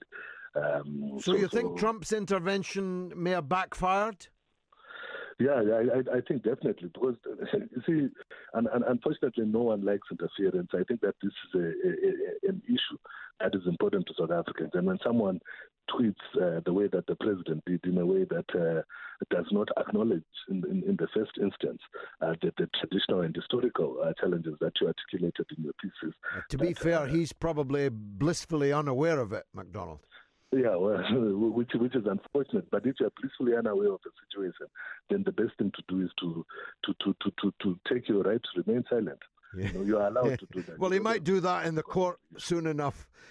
Yeah. Dr. McDonald Lewanika, researcher at the London School of Economics, thank you very much indeed for taking us on that tour of the land question in South Africa. Alex McGuigan in Belfast says, George, I'm still incredulous how a Labour Friends of Israel MP, Ruth Smith, who took part in the televised lynch mob who went after lifelong anti-racist Mark Wadsworth, can pose as an anti-fascist and head up a supposed anti-racist NGO, Hope Not Hate. Furthermore, as a Zionist and head of this NGO, how is this tenable when it has now been revealed it has been her fellow ideologues who've been bankrolling the far right in the UK? Tommy Robinson Hopkins et al. And this from Padraig Burke, listening from Dublin. Love hearing what Mr. Galloway has to say every Friday. Thanks for that, my friend, and to all my friends in Dublin and in Ireland, North and South. Christina says, Dougie does not disagree with what Corbyn says, but thinks it's wrong because it is a point that right-wing Nick Griffin agrees with Corbyn and Galloway on. Does Dougie now accept that although left-wing and right-wing do not often agree, they do sometimes agree? Well, David Cameron described Gaza as the biggest open-air prison on the planet. I wholeheartedly agreed with him on that. And Red Level says, Lee Stranahan on Talk Radio right now, top-notch US investigative journalist. Listen in and follow his work. And Mark says, Labour should focus on the far right, not Jeremy Corbyn. And Russell says, did I hear JC wants to amend the BBC's gold-plated funding? That's a red rag to a bull, isn't it? Decades of palatial existence at the corporation and its chosen stars.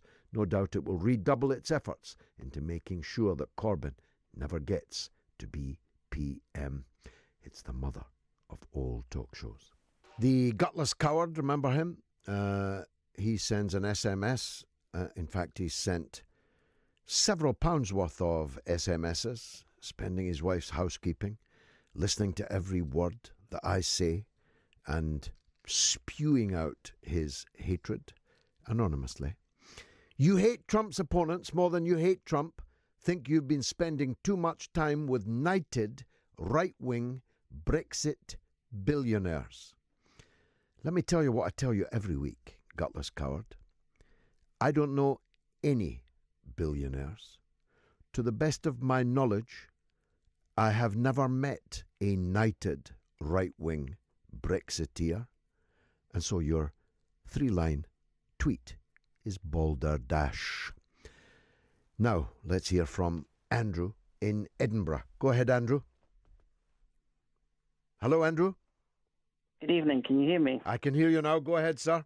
Yeah, sorry about that. Good evening. I live near the airport in Edinburgh. Thank you. Good evening. What it is it's very interesting that people like yourself, and I've noticed people like the Canadian, that and the left wing. People who did you say that? The left wing. People like yourself, the left wing, is finally seems to be pushing through in the media. You seem to be. I'm a Labour supporter all my life, and certainly a Corbyn supporter.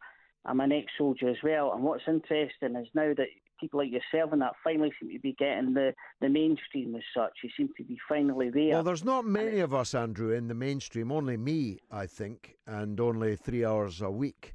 Sure. But the point is, we're proving, and that's why I'm still here, that there's a market for us. There's a big following for an alternative point of view, maybe running into many millions. So it's partly market driven. It's partly a vindication of capitalism, if you think about it.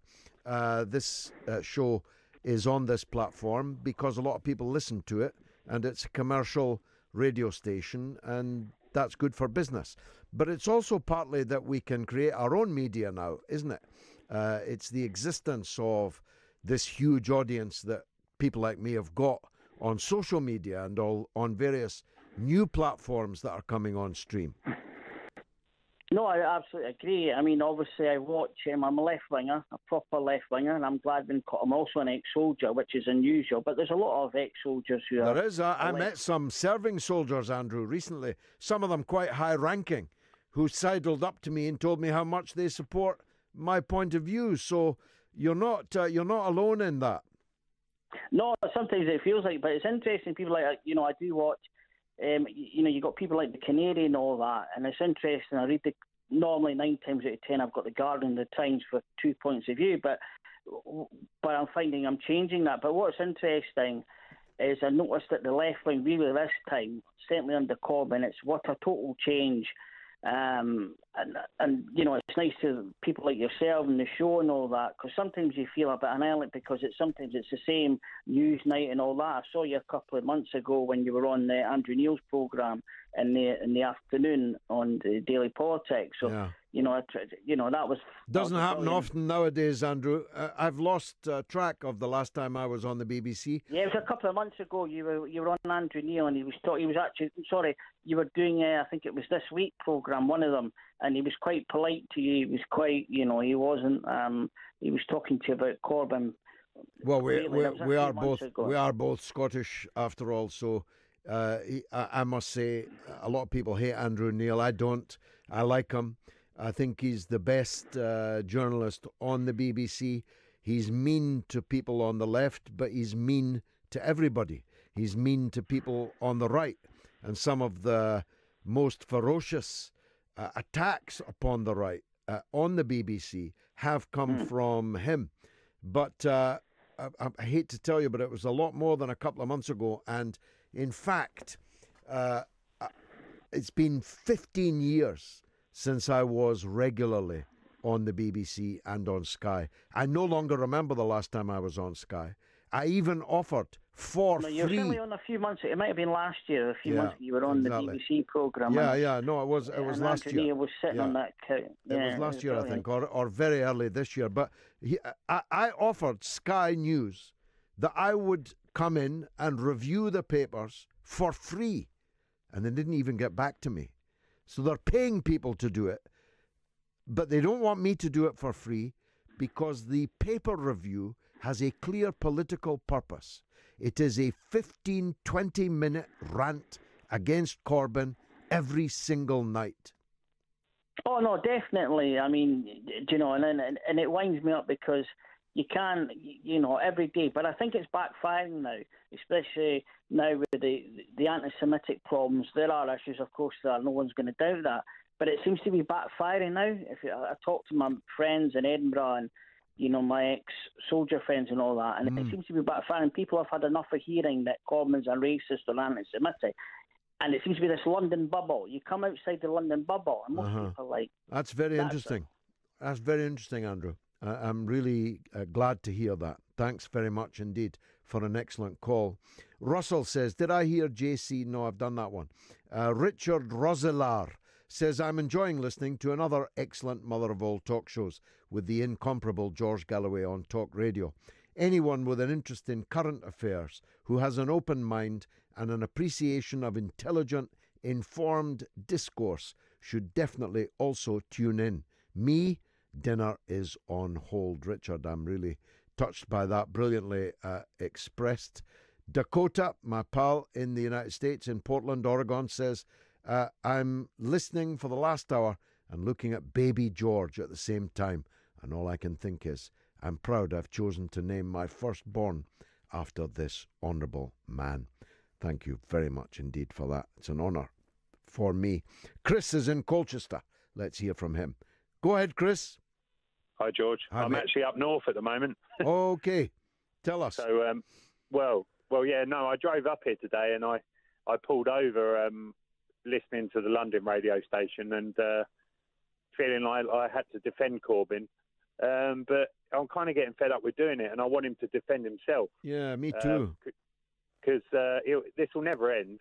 And, if I was in that position, or I'm sure if you're in that position, you would say something, because you've got the cameras of the world on you, and look, even Donald Trump. Well, I did it at the Senate. You turn defence into attack. Yep. That's what he should have done from the beginning. This rope-a-dope strategy that he adopted, like Muhammad Ali against George Foreman in Kinshasa and Zaire, as it then was, only works if you're Muhammad Ali. And Corbyn isn't Muhammad Ali. No, and they're not George Foreman, unfortunately, and they're not tired. And they'll never get tired. No. So, he should have been on the front foot from the beginning. Antisemitism, like all forms of racism, are completely unacceptable to me, and I've always fought them. Antisemitism has a clear definition. It's about 12 or 15 words in the Oxford Dictionary. It is hatred, bigotry, discrimination against people of the Jewish faith. And if I ever see any of it in the Labour Party, I'll crush it with absolute and ruthless determination. Next question. No, I'm sorry, I've already dealt with that question. I'm sorry, don't keep asking me the same question. I've already dealt with it. That's how he should have handled this. Yeah. It's just... the guy, you mentioned the London radio station there, Chris. Yeah. O'Brien on the London radio station said today, I think, I saw on Twitter, that Corbyn's media proposals were interesting, but he couldn't trust them because Corbyn has no tolerance for dissent. Well, if a statement could be the absolute opposite of the truth, that is that statement. Far from having no tolerance for dissent, he's allowed the dissenters to punch lumps out of him hour after hour, day after day, year after year, without lifting a finger against them. Yeah, I mean, and then you've got O'Fogarty afterwards, Sheila O'Fogarty. It's a terrible radio station. And it's dreadful. It's dreadfully boring apart from anything else. Yeah, but what I just wondered, you talked about South Africa earlier, and I know the history, but I don't support the murder of white farmers now, because some of them wouldn't have had anything to do with the apartheid. Well, of course, murder is murder. Whoever's doing it and whoever's suffering it, we must be against it. It's a sin as well as a crime. Yeah, but I just wonder. I mean, there's apartheid in Palestine now, but I'm sure when you were fighting against apartheid in South Africa, you didn't have people accusing you of being anti-white, did you? What a very good point.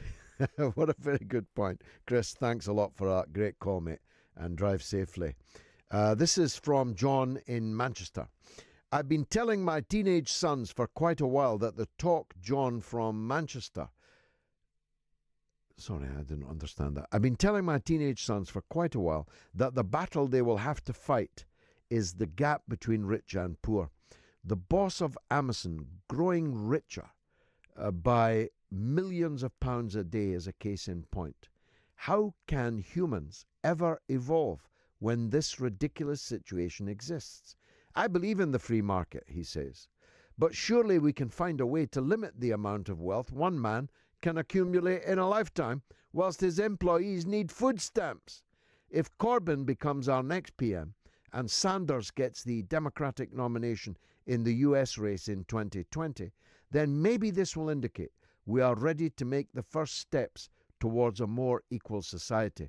Otherwise, I fear that the increasing obscene wealth gap will eventually lead to civil strife as the working and middle classes are squeezed ever tighter. This extreme difference in wealth almost sets us apart as different species, not differentiated by colour or creed, but by our bank accounts. We will never meet these people, never interact with them, or ever by our labours get to challenge their wealth. Battle they will have to fight is the gap between rich and poor. Well, John, your teenage sons are lucky to have you as a father. Great wisdom there. And Chris says, why are the deep state playing around with world security like this and trying to start a global nuclear conflict with Russia? What possible gain? And David says, George, I fear ticket.com has crashed this evening. Your show is becoming too popular. Well, as the late Duchess of Windsor once said, you can never be too rich or too thin, and your show can never be too popular. But I take your point that ticket.com has crashed due to the interview I gave with Lizzie from Gloucester, who, along with Tony X, the protest board, have founded an alternative to Twitter called ticket.com. That's TIKKIT. Now, I think the gutless coward is back. Yes, he is. Noticed you didn't read out my pro-Corbyn text. What?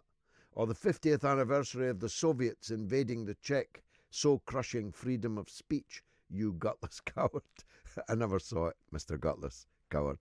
That's the pot calling the kettle black. A gutless coward who spends virtually an unlimited sum of money every Friday, listens to every word I ever speak on the radio, spends his wife's housekeeping money to text his hatred at me, calling me a gutless coward when he won't even put his name. Even a false name would do, gutless, so I could at least refer to it. He's calling me a gutless coward. I was explaining ticket.com is TIKKIT.com. Peter says, could the Scots get a Land Act? Well, it's a good point, Peter, because, of course, the Highland clearances, a great crime committed against the Scottish people by Scottish landowners, where thousands were sent sailing across the western oceans to make way for sheep. A Land Act would be good. The redistribution of land to the Scottish people would be a very fine thing, but don't expect Nicola Sturgeon to introduce one anytime soon. By the way, this is the anniversary. In 1305, Sir William Wallace, a great Scottish hero, was in East Central London, strangled,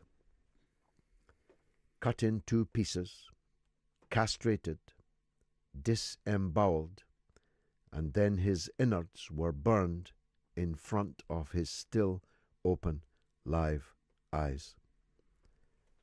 That happened on this day in 1305. Now our man in Edinburgh is the comedian extraordinaire, John Moloney, comedy writer, stand-up comic of the very first rank. And he's been packing them in at the stand in Edinburgh at the Edinburgh Festival Fringe. And he's been good enough to spend 5 minutes with us every Friday to tell us what's hot and what's not. John, welcome. Hello, George. How are you? Pleasure to speak. I'm good, yeah. Have you had a good week again?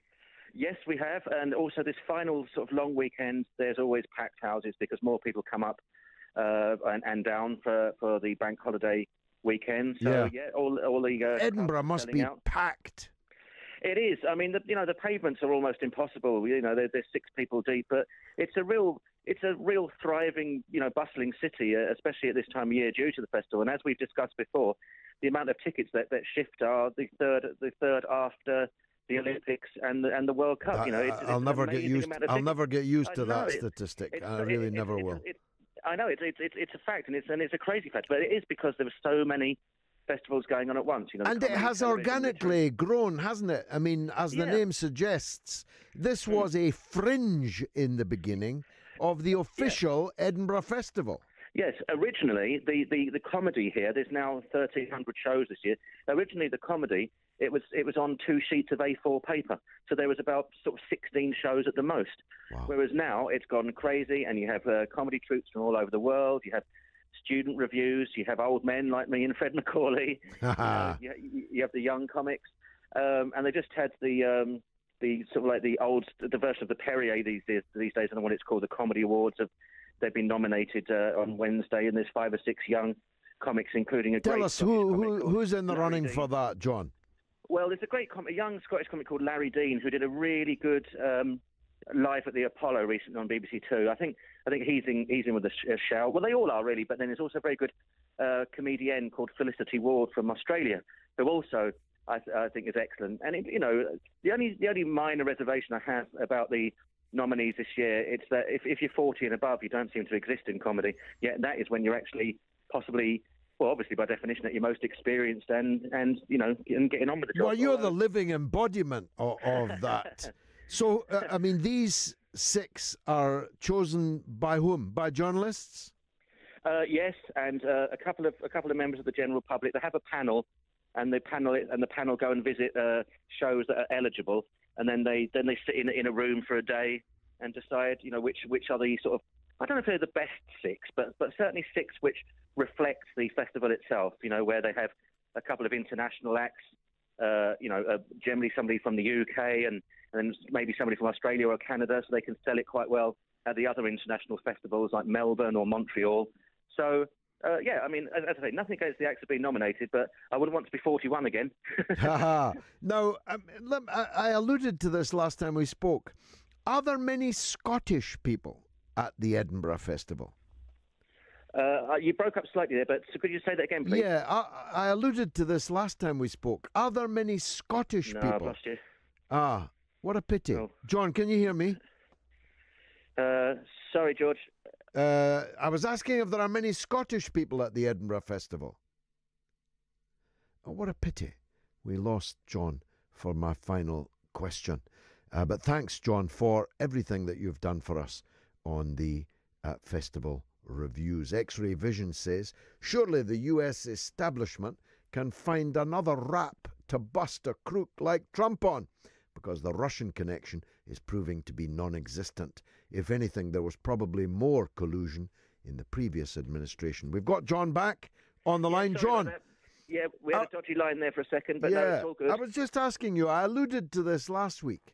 Are there many Scottish people attending the Edinburgh Festival? Not that that matters all that much, because it's good for the Scottish economy that so many visitors are coming in. But I just wonder, culturally.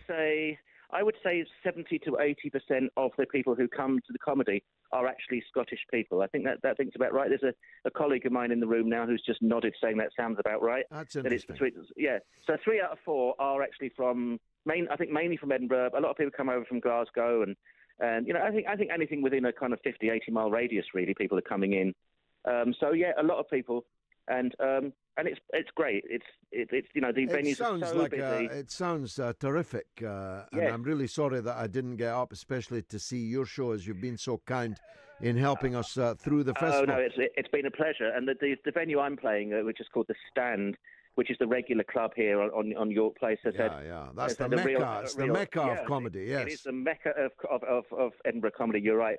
We've had some amazing people here, like Dylan Moran's been here all week. Tony Slattery is doing his improv here at the moment, and it really is a kind of A-list venue. So it's been a delight to be associated with the people who are actually playing here themselves. So is this the last weekend, John?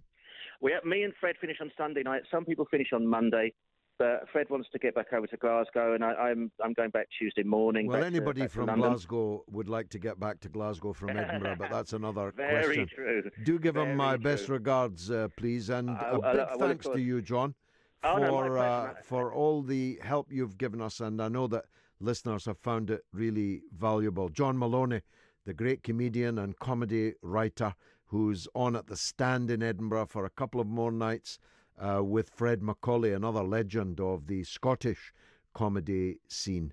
But there are many, many more acts still to see. So if you're anywhere near Edinburgh over this bank holiday weekend, do drop in to the Edinburgh Festival. Now this from Rafiq.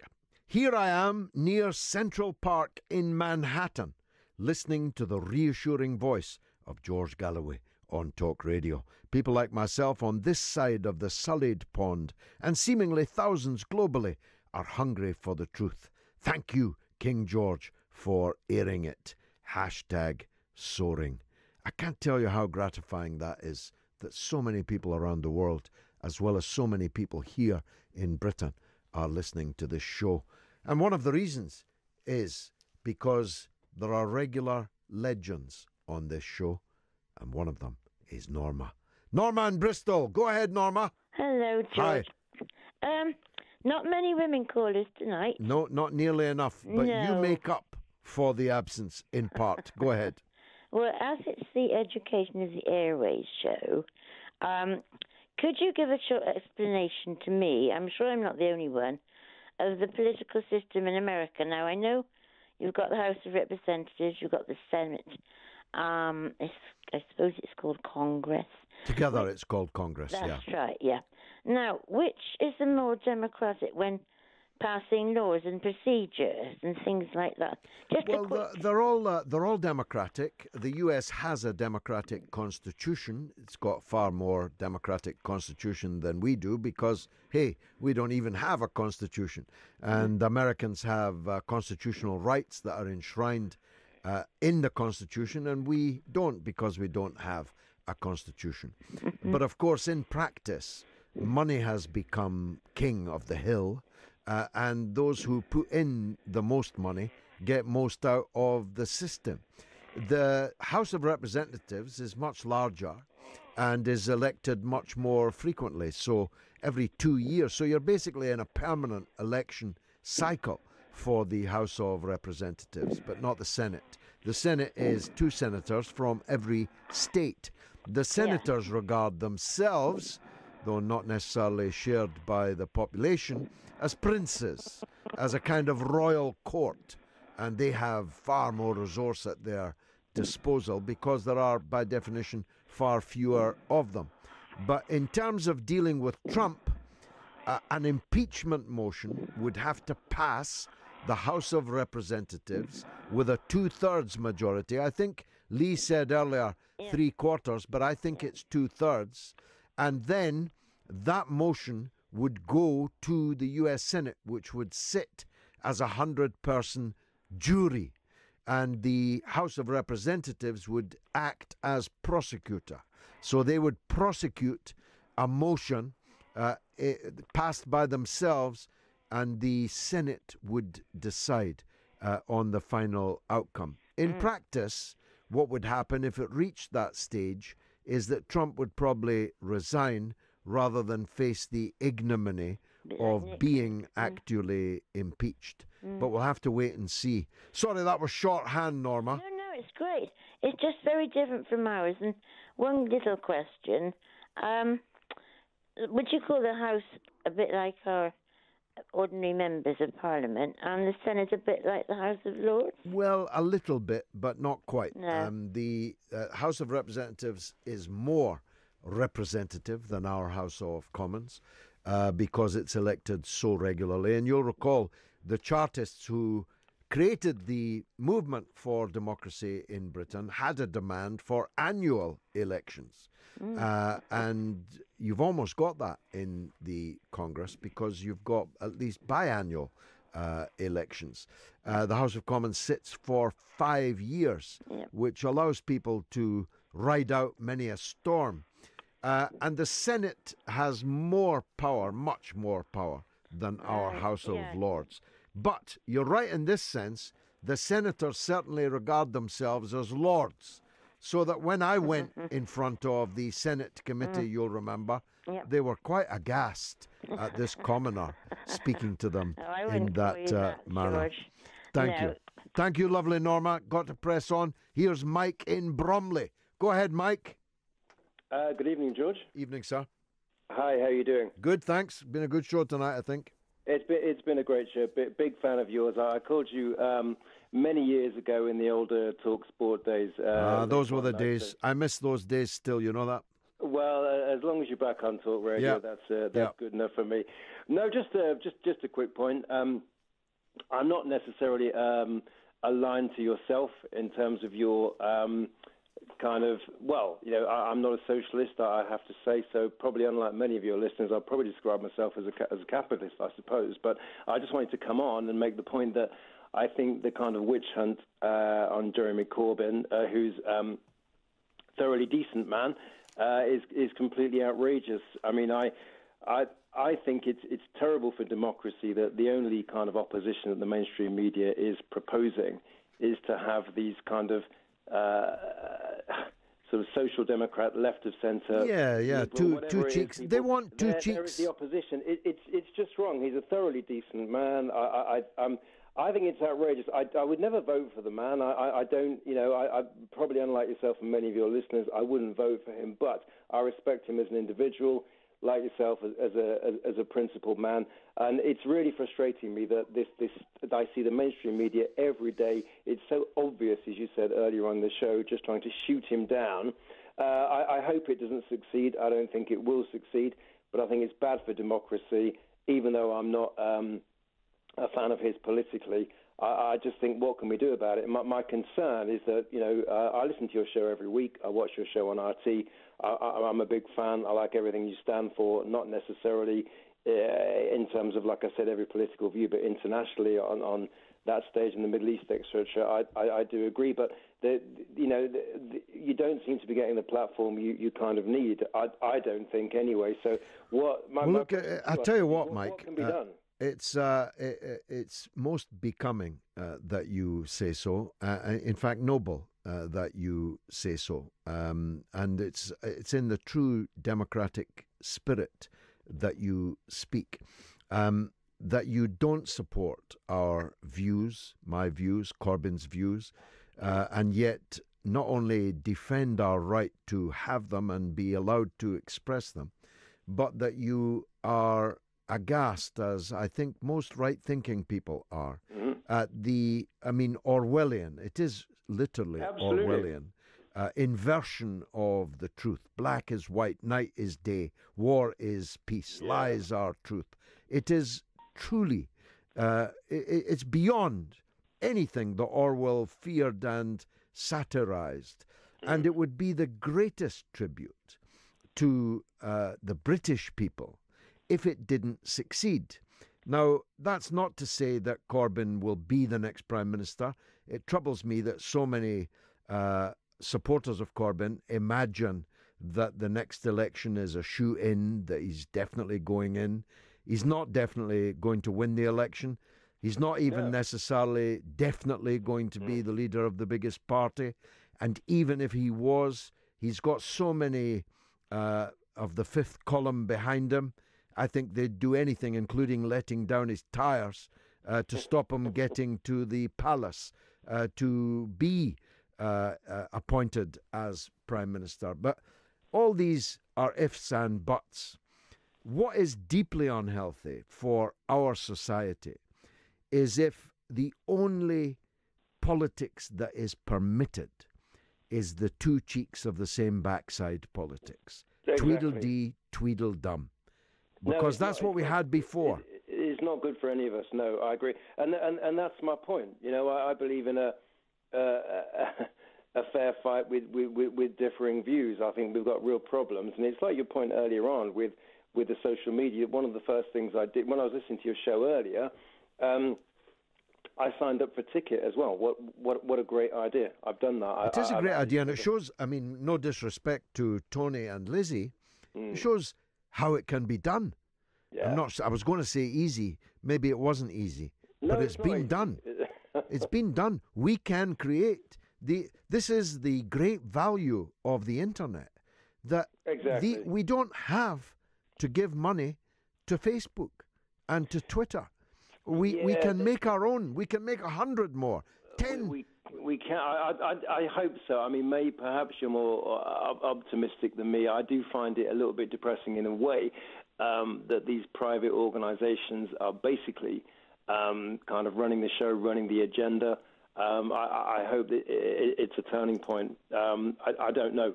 Maybe you're more optimistic than me. If we can do something. Optimism springs eternal in my breast, Mike, and especially after talking with you. Thank you very much for that call. Mike in Bromley. David says there will be big protests in Ireland this weekend regarding Papa Frank's visit. Have you any thoughts or opinions about it? Well, I believe that Pope Francis is the finest pontiff that we have perhaps ever had since Peter. And I think that the man is positively saintly. The church in Ireland has a great many crimes hidden under its bushel, and it's no surprise that significant numbers of people are still very angry about it. I was angry about one I read today about an orphanage that was run by the church in Lanarkshire in Scotland, where some people have been arrested, including nuns, believe it or not, a 93-year-old nun. So I'm in no doubt that the church has many dark secrets in its vaults. The pontiff has to face these things and deal with them. But I believe in the Holy Roman Catholic and Apostolic Church. That's just my view. Georgie says, I've noticed on Twitter that lots of people are joining or rejoining Labour, unless they're still suspended or expelled. And there's some jolly good socialists in the wastelands, including your good self, George. Thank you, Georgie. I and Ken Livingstone are the Outsiders, and we're appearing at St George's Hall in Liverpool on the 18th of September. I hope people... the 8th. Ho-ho! The 8th of September. Very soon indeed. Less than 2 weeks away. And there's less than 100 tickets left. So if you're intending coming to hear the Outsiders, better get your tickets quick. Fra says, I've heard some ex-ANC members recently, including Ronnie Casserels, decry the failures of the ANC in power, while others accuse it of mafia-type gangsterism and a campaign of terror and murders against black housing activists. Where did it all go wrong? Well, I don't believe that it all has gone wrong, but many things are not as good as they should be. Jem says, I absolutely agree the smears are a huge distraction to the atrocities that the government is carrying out on the most vulnerable in Britain. As for Sky News, they are revelling in the smears, and I don't believe a word from them on Brexit. It is quite funny. It was always the case that the Rupert Murdoch's newspapers were pro-Brexit, yet Mr. Murdoch's TV and his Times are doing their best to wreck Brexit. Not quite sure what that's all about. Mal in Belfast says, George, furthermore, last, Trump has painted a picture of Manafort that he's a great guy and it's a disgrace that he's paid for crimes going back 12 years and that he thinks it's great that Manafort stayed silent. Maybe Trump is more worried about what's in his own no-show of tax returns. Let's hear from Andrew in southeast London. Go ahead, Andrew. Oh, good evening, George. Evening, sir. I wanted to highlight McDonald's contribution that you had on earlier. He was wonderful, I thought, from the London School of Economics, yes. Well, I think there's something historic, if you don't mind me saying so. I've been listening to the radio for over 60 years, and it's the first time that I can remember an African academic taking a dispassionate view of the historical activities, whether what was in my geography book or the ones that crept under the carpet, as it were, yes, of what was going on in the Commonwealth in Africa under our jurisdiction. Yes. And I wanted to compliment yourself and your production team on bringing McDonald to the air, because I think, I'd like to hear more from him. Yes, we're going to try and get him on my television show for next week, actually. I was so impressed by him. Well, yes, but what impressed me so much was that he wasn't screaming the house down. No, he wasn't. In fact, he was rather more sceptical than me. He was more moderate than me, with despite having much more reason to be angry. Well, precisely. But I think that's because he's approached the subject through his studies. And yes, quite so. It's a credit to him, and it's a credit to the LSE.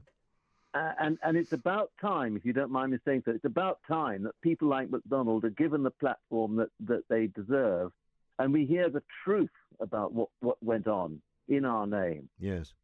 No, it's Africa itself is too little understood in Britain, considering we owned a very substantial part of it that we took by force of arms, that we denuded through slavery and through the exploitation of raw materials and commodities. We have a big part in the African story, and most of it bad. And yet the level of myopia is demonstrated daily by such coverage as there is on the land question, not just in South Africa, but previously, perhaps even more hysterically, in Zimbabwe. Because I say that, Andrew, for this reason. Mrs. Thatcher promised in the Lancaster House Agreement that she would fund the land reform in newly independent Zimbabwe, and then reneged upon that promise, thus helping to exacerbate the problem of a poor, newly liberated country distributing land to its own people. Well, this is my point, George, that it's education which is the key to this. Through his education, McDonald was able to cast a dispassionate view, and that's the only way people will really listen. Very good point, although Malema is pretty powerful as an orator. Andrew, I commend him to you. I would say this, and I'm sometimes said myself to be an orator. Malema's speech at the funeral of Winnie Mandela was the most exhilarating speech I have ever heard in my entire life. Look it up on the YouTube. John is in Camden, always a pleasure. John, welcome to the show. Good evening, George. How are you? I'm good, thanks. Yeah. I want to talk about what the guy said earlier on when he was talking about possible impeachment proceedings for Donald Trump. Now, there's something that came up today that the former chief financial officer of Trump Incorporated, Alan Weisselberg, has been given immunity from prosecution by federal officers because he will be testifying in front of a grand jury. Now, this guy is the guy that holds the purse strings to all of Trump's empire, basically. If there's anybody who knows about what money comes in and out of Trump Incorporated, it's him. So what I kind of figure from this, and I've got the article in front of me here. It says, and it's to do with and I'll scroll down here. Weisselberg was mentioned by Cohen on a secret recording the lawyer made in which Cohen and Trump appeared to discuss reimbursing American media for hush money payment to former Playboy model Karen McDougal and adult film actress Stormy Daniels. So, yeah. I love that adult film actress, don't you? Yeah. I wonder how much acting was really going on. Well, yeah, adult film actress. Yeah, that's a euphemism. Well, that does sound very portentous, John, but far be it from me to defend Trump, but I'd have to make this point. What does all that have to do with collusion with Russia, which is supposed to be Mueller's task? Well, I don't actually think that this is to do with collusion with Russia per se. This is to do with inappropriate usage of campaign funds, because where the money came from what I can glean from this particular article that's on VOA USA, and this has come from Reuters, that if the money kind of comes from basically Donald Trump's personal pocket, so to speak, to pay off Stormy Daniels to keep her gob shut, well, that's his business. But if it comes out of campaign funds, well, then that's improper usage. Yeah, no, of course I can see that, and I could see why that would be potentially a crime. But it's this issue of fishing expeditions, isn't it? If you set up a special prosecutor to specifically investigate the allegation of Russian collusion in the election of Donald Trump, then whether he gave money to an adult film actress to, as you put it, incomparably keep her gob shut, is totally irrelevant to the task which Mueller has been empowered to carry out. Nothing. But what I'm still unsure of here is the payments to adult film actresses by the President of the United States enough to gain impeachment? Well, personally, I doubt that.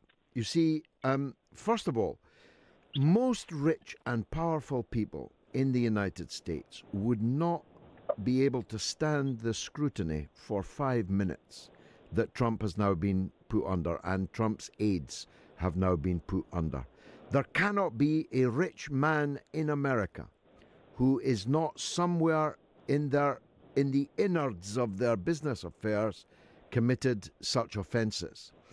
And there's probably very few of them have not lain down with an adult film actress or someone else of that ilk. And I'm not sure that that is an impeachable offence. People break campaign finance law in the United States with virtual impunity, all politicians in all elections.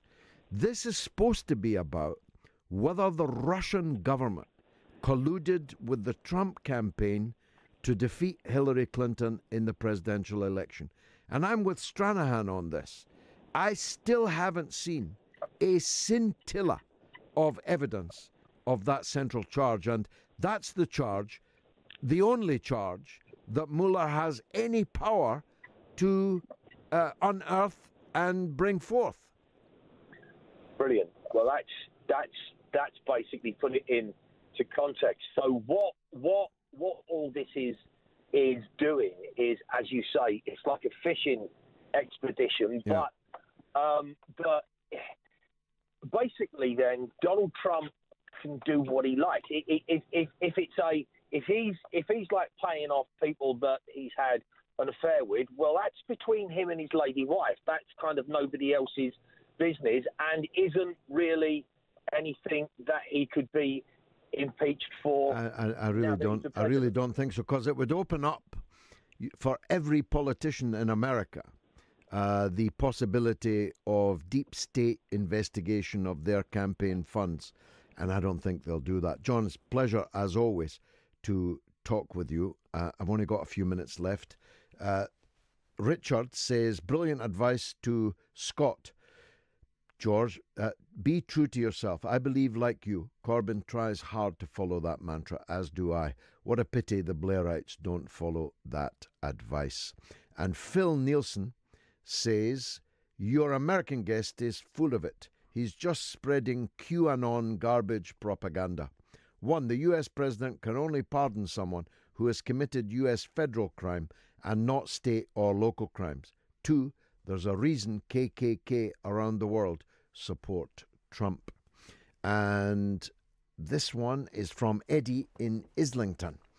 George, I'm 73 now, still buying the Daily Mirror every day for over 50 years except Sunday. I realise I should be in Ward 5. It's trying to outdo the Sun. Virtually over the past 2 years or much more, continued barrage of propaganda against Russia and demonisation of Putin. That is highly unlikely. On the 24th of April 2018, the Daily Mirror by Andrew Gregory said that Russia poses a grave threat to the world order, says Minister Penny Mordaunt, and Putin veto is a green flag to evil Assad. I just picked this one out because it's blatant fake news and lightweight reporting. Well, Daily Mirror, fake news, lightweight reporting, some mistake surely. Bob Justice says, comparisons with Corbyn and Trump are obviously nonsense, but there are comparisons to be made with the Trump investigations and those of the Remain camp. Both have had outside influence over the vote mooted, and both have looked into financial irregularities. And Free Dumb says, George, can you please give your thoughts on the news that a further 25 children have been killed today in Yemen by the Saudi-led coalition? The UN humanitarian chief confirms today. I don't know the story. I will look into it, but it's dismal news indeed. David says, George, are you kidding about Andrew Neil? He is a right-wing establishment figure. He sickens me. Well, he is a right-wing establishment figure. He wouldn't be in the position he's in if he wasn't. He just doesn't sicken me, David. Marie says, Jeremy Vine taking a pay cut, moving from the BBC to Channel 5 to take over the Right Stuff starting on Monday. Does this mean Ian Wright is the new Question Time presenter? What's going on? We need to #change the media. I don't think Jeremy is moving from the BBC. I think he intends to do both. I'll need to check that out. Jeremy Vine, who lost his father this week, and I sent him my condolences over that matter, is actually one of the very few people in the BBC worthy of their salt. Just not £700,000 a year's worth of salt. And Hedy says, George, would you be interested in an upcoming vacancy at Old Trafford? Scottish managers seem to do well there. Hedy, that is the best idea I have heard in a long, long time. And I have supported them since 1964, long before Fergie. I could do a job at Old Trafford. I tell you, I watched that documentary on City. I don't know what Mourinho is talking about. Looked like pure class to me, and I'm no fan of Manchester City. It's been marvellous for me. I hope it was for you, and if it was, come back next week at the same time and bring someone else with you. It's already evident that our audience is swelling and reaching other shores, Australasia and the United States, Hong Kong and elsewhere in Asia. The worldwide reputation of the Open University of the Airwaves is growing thanks to you.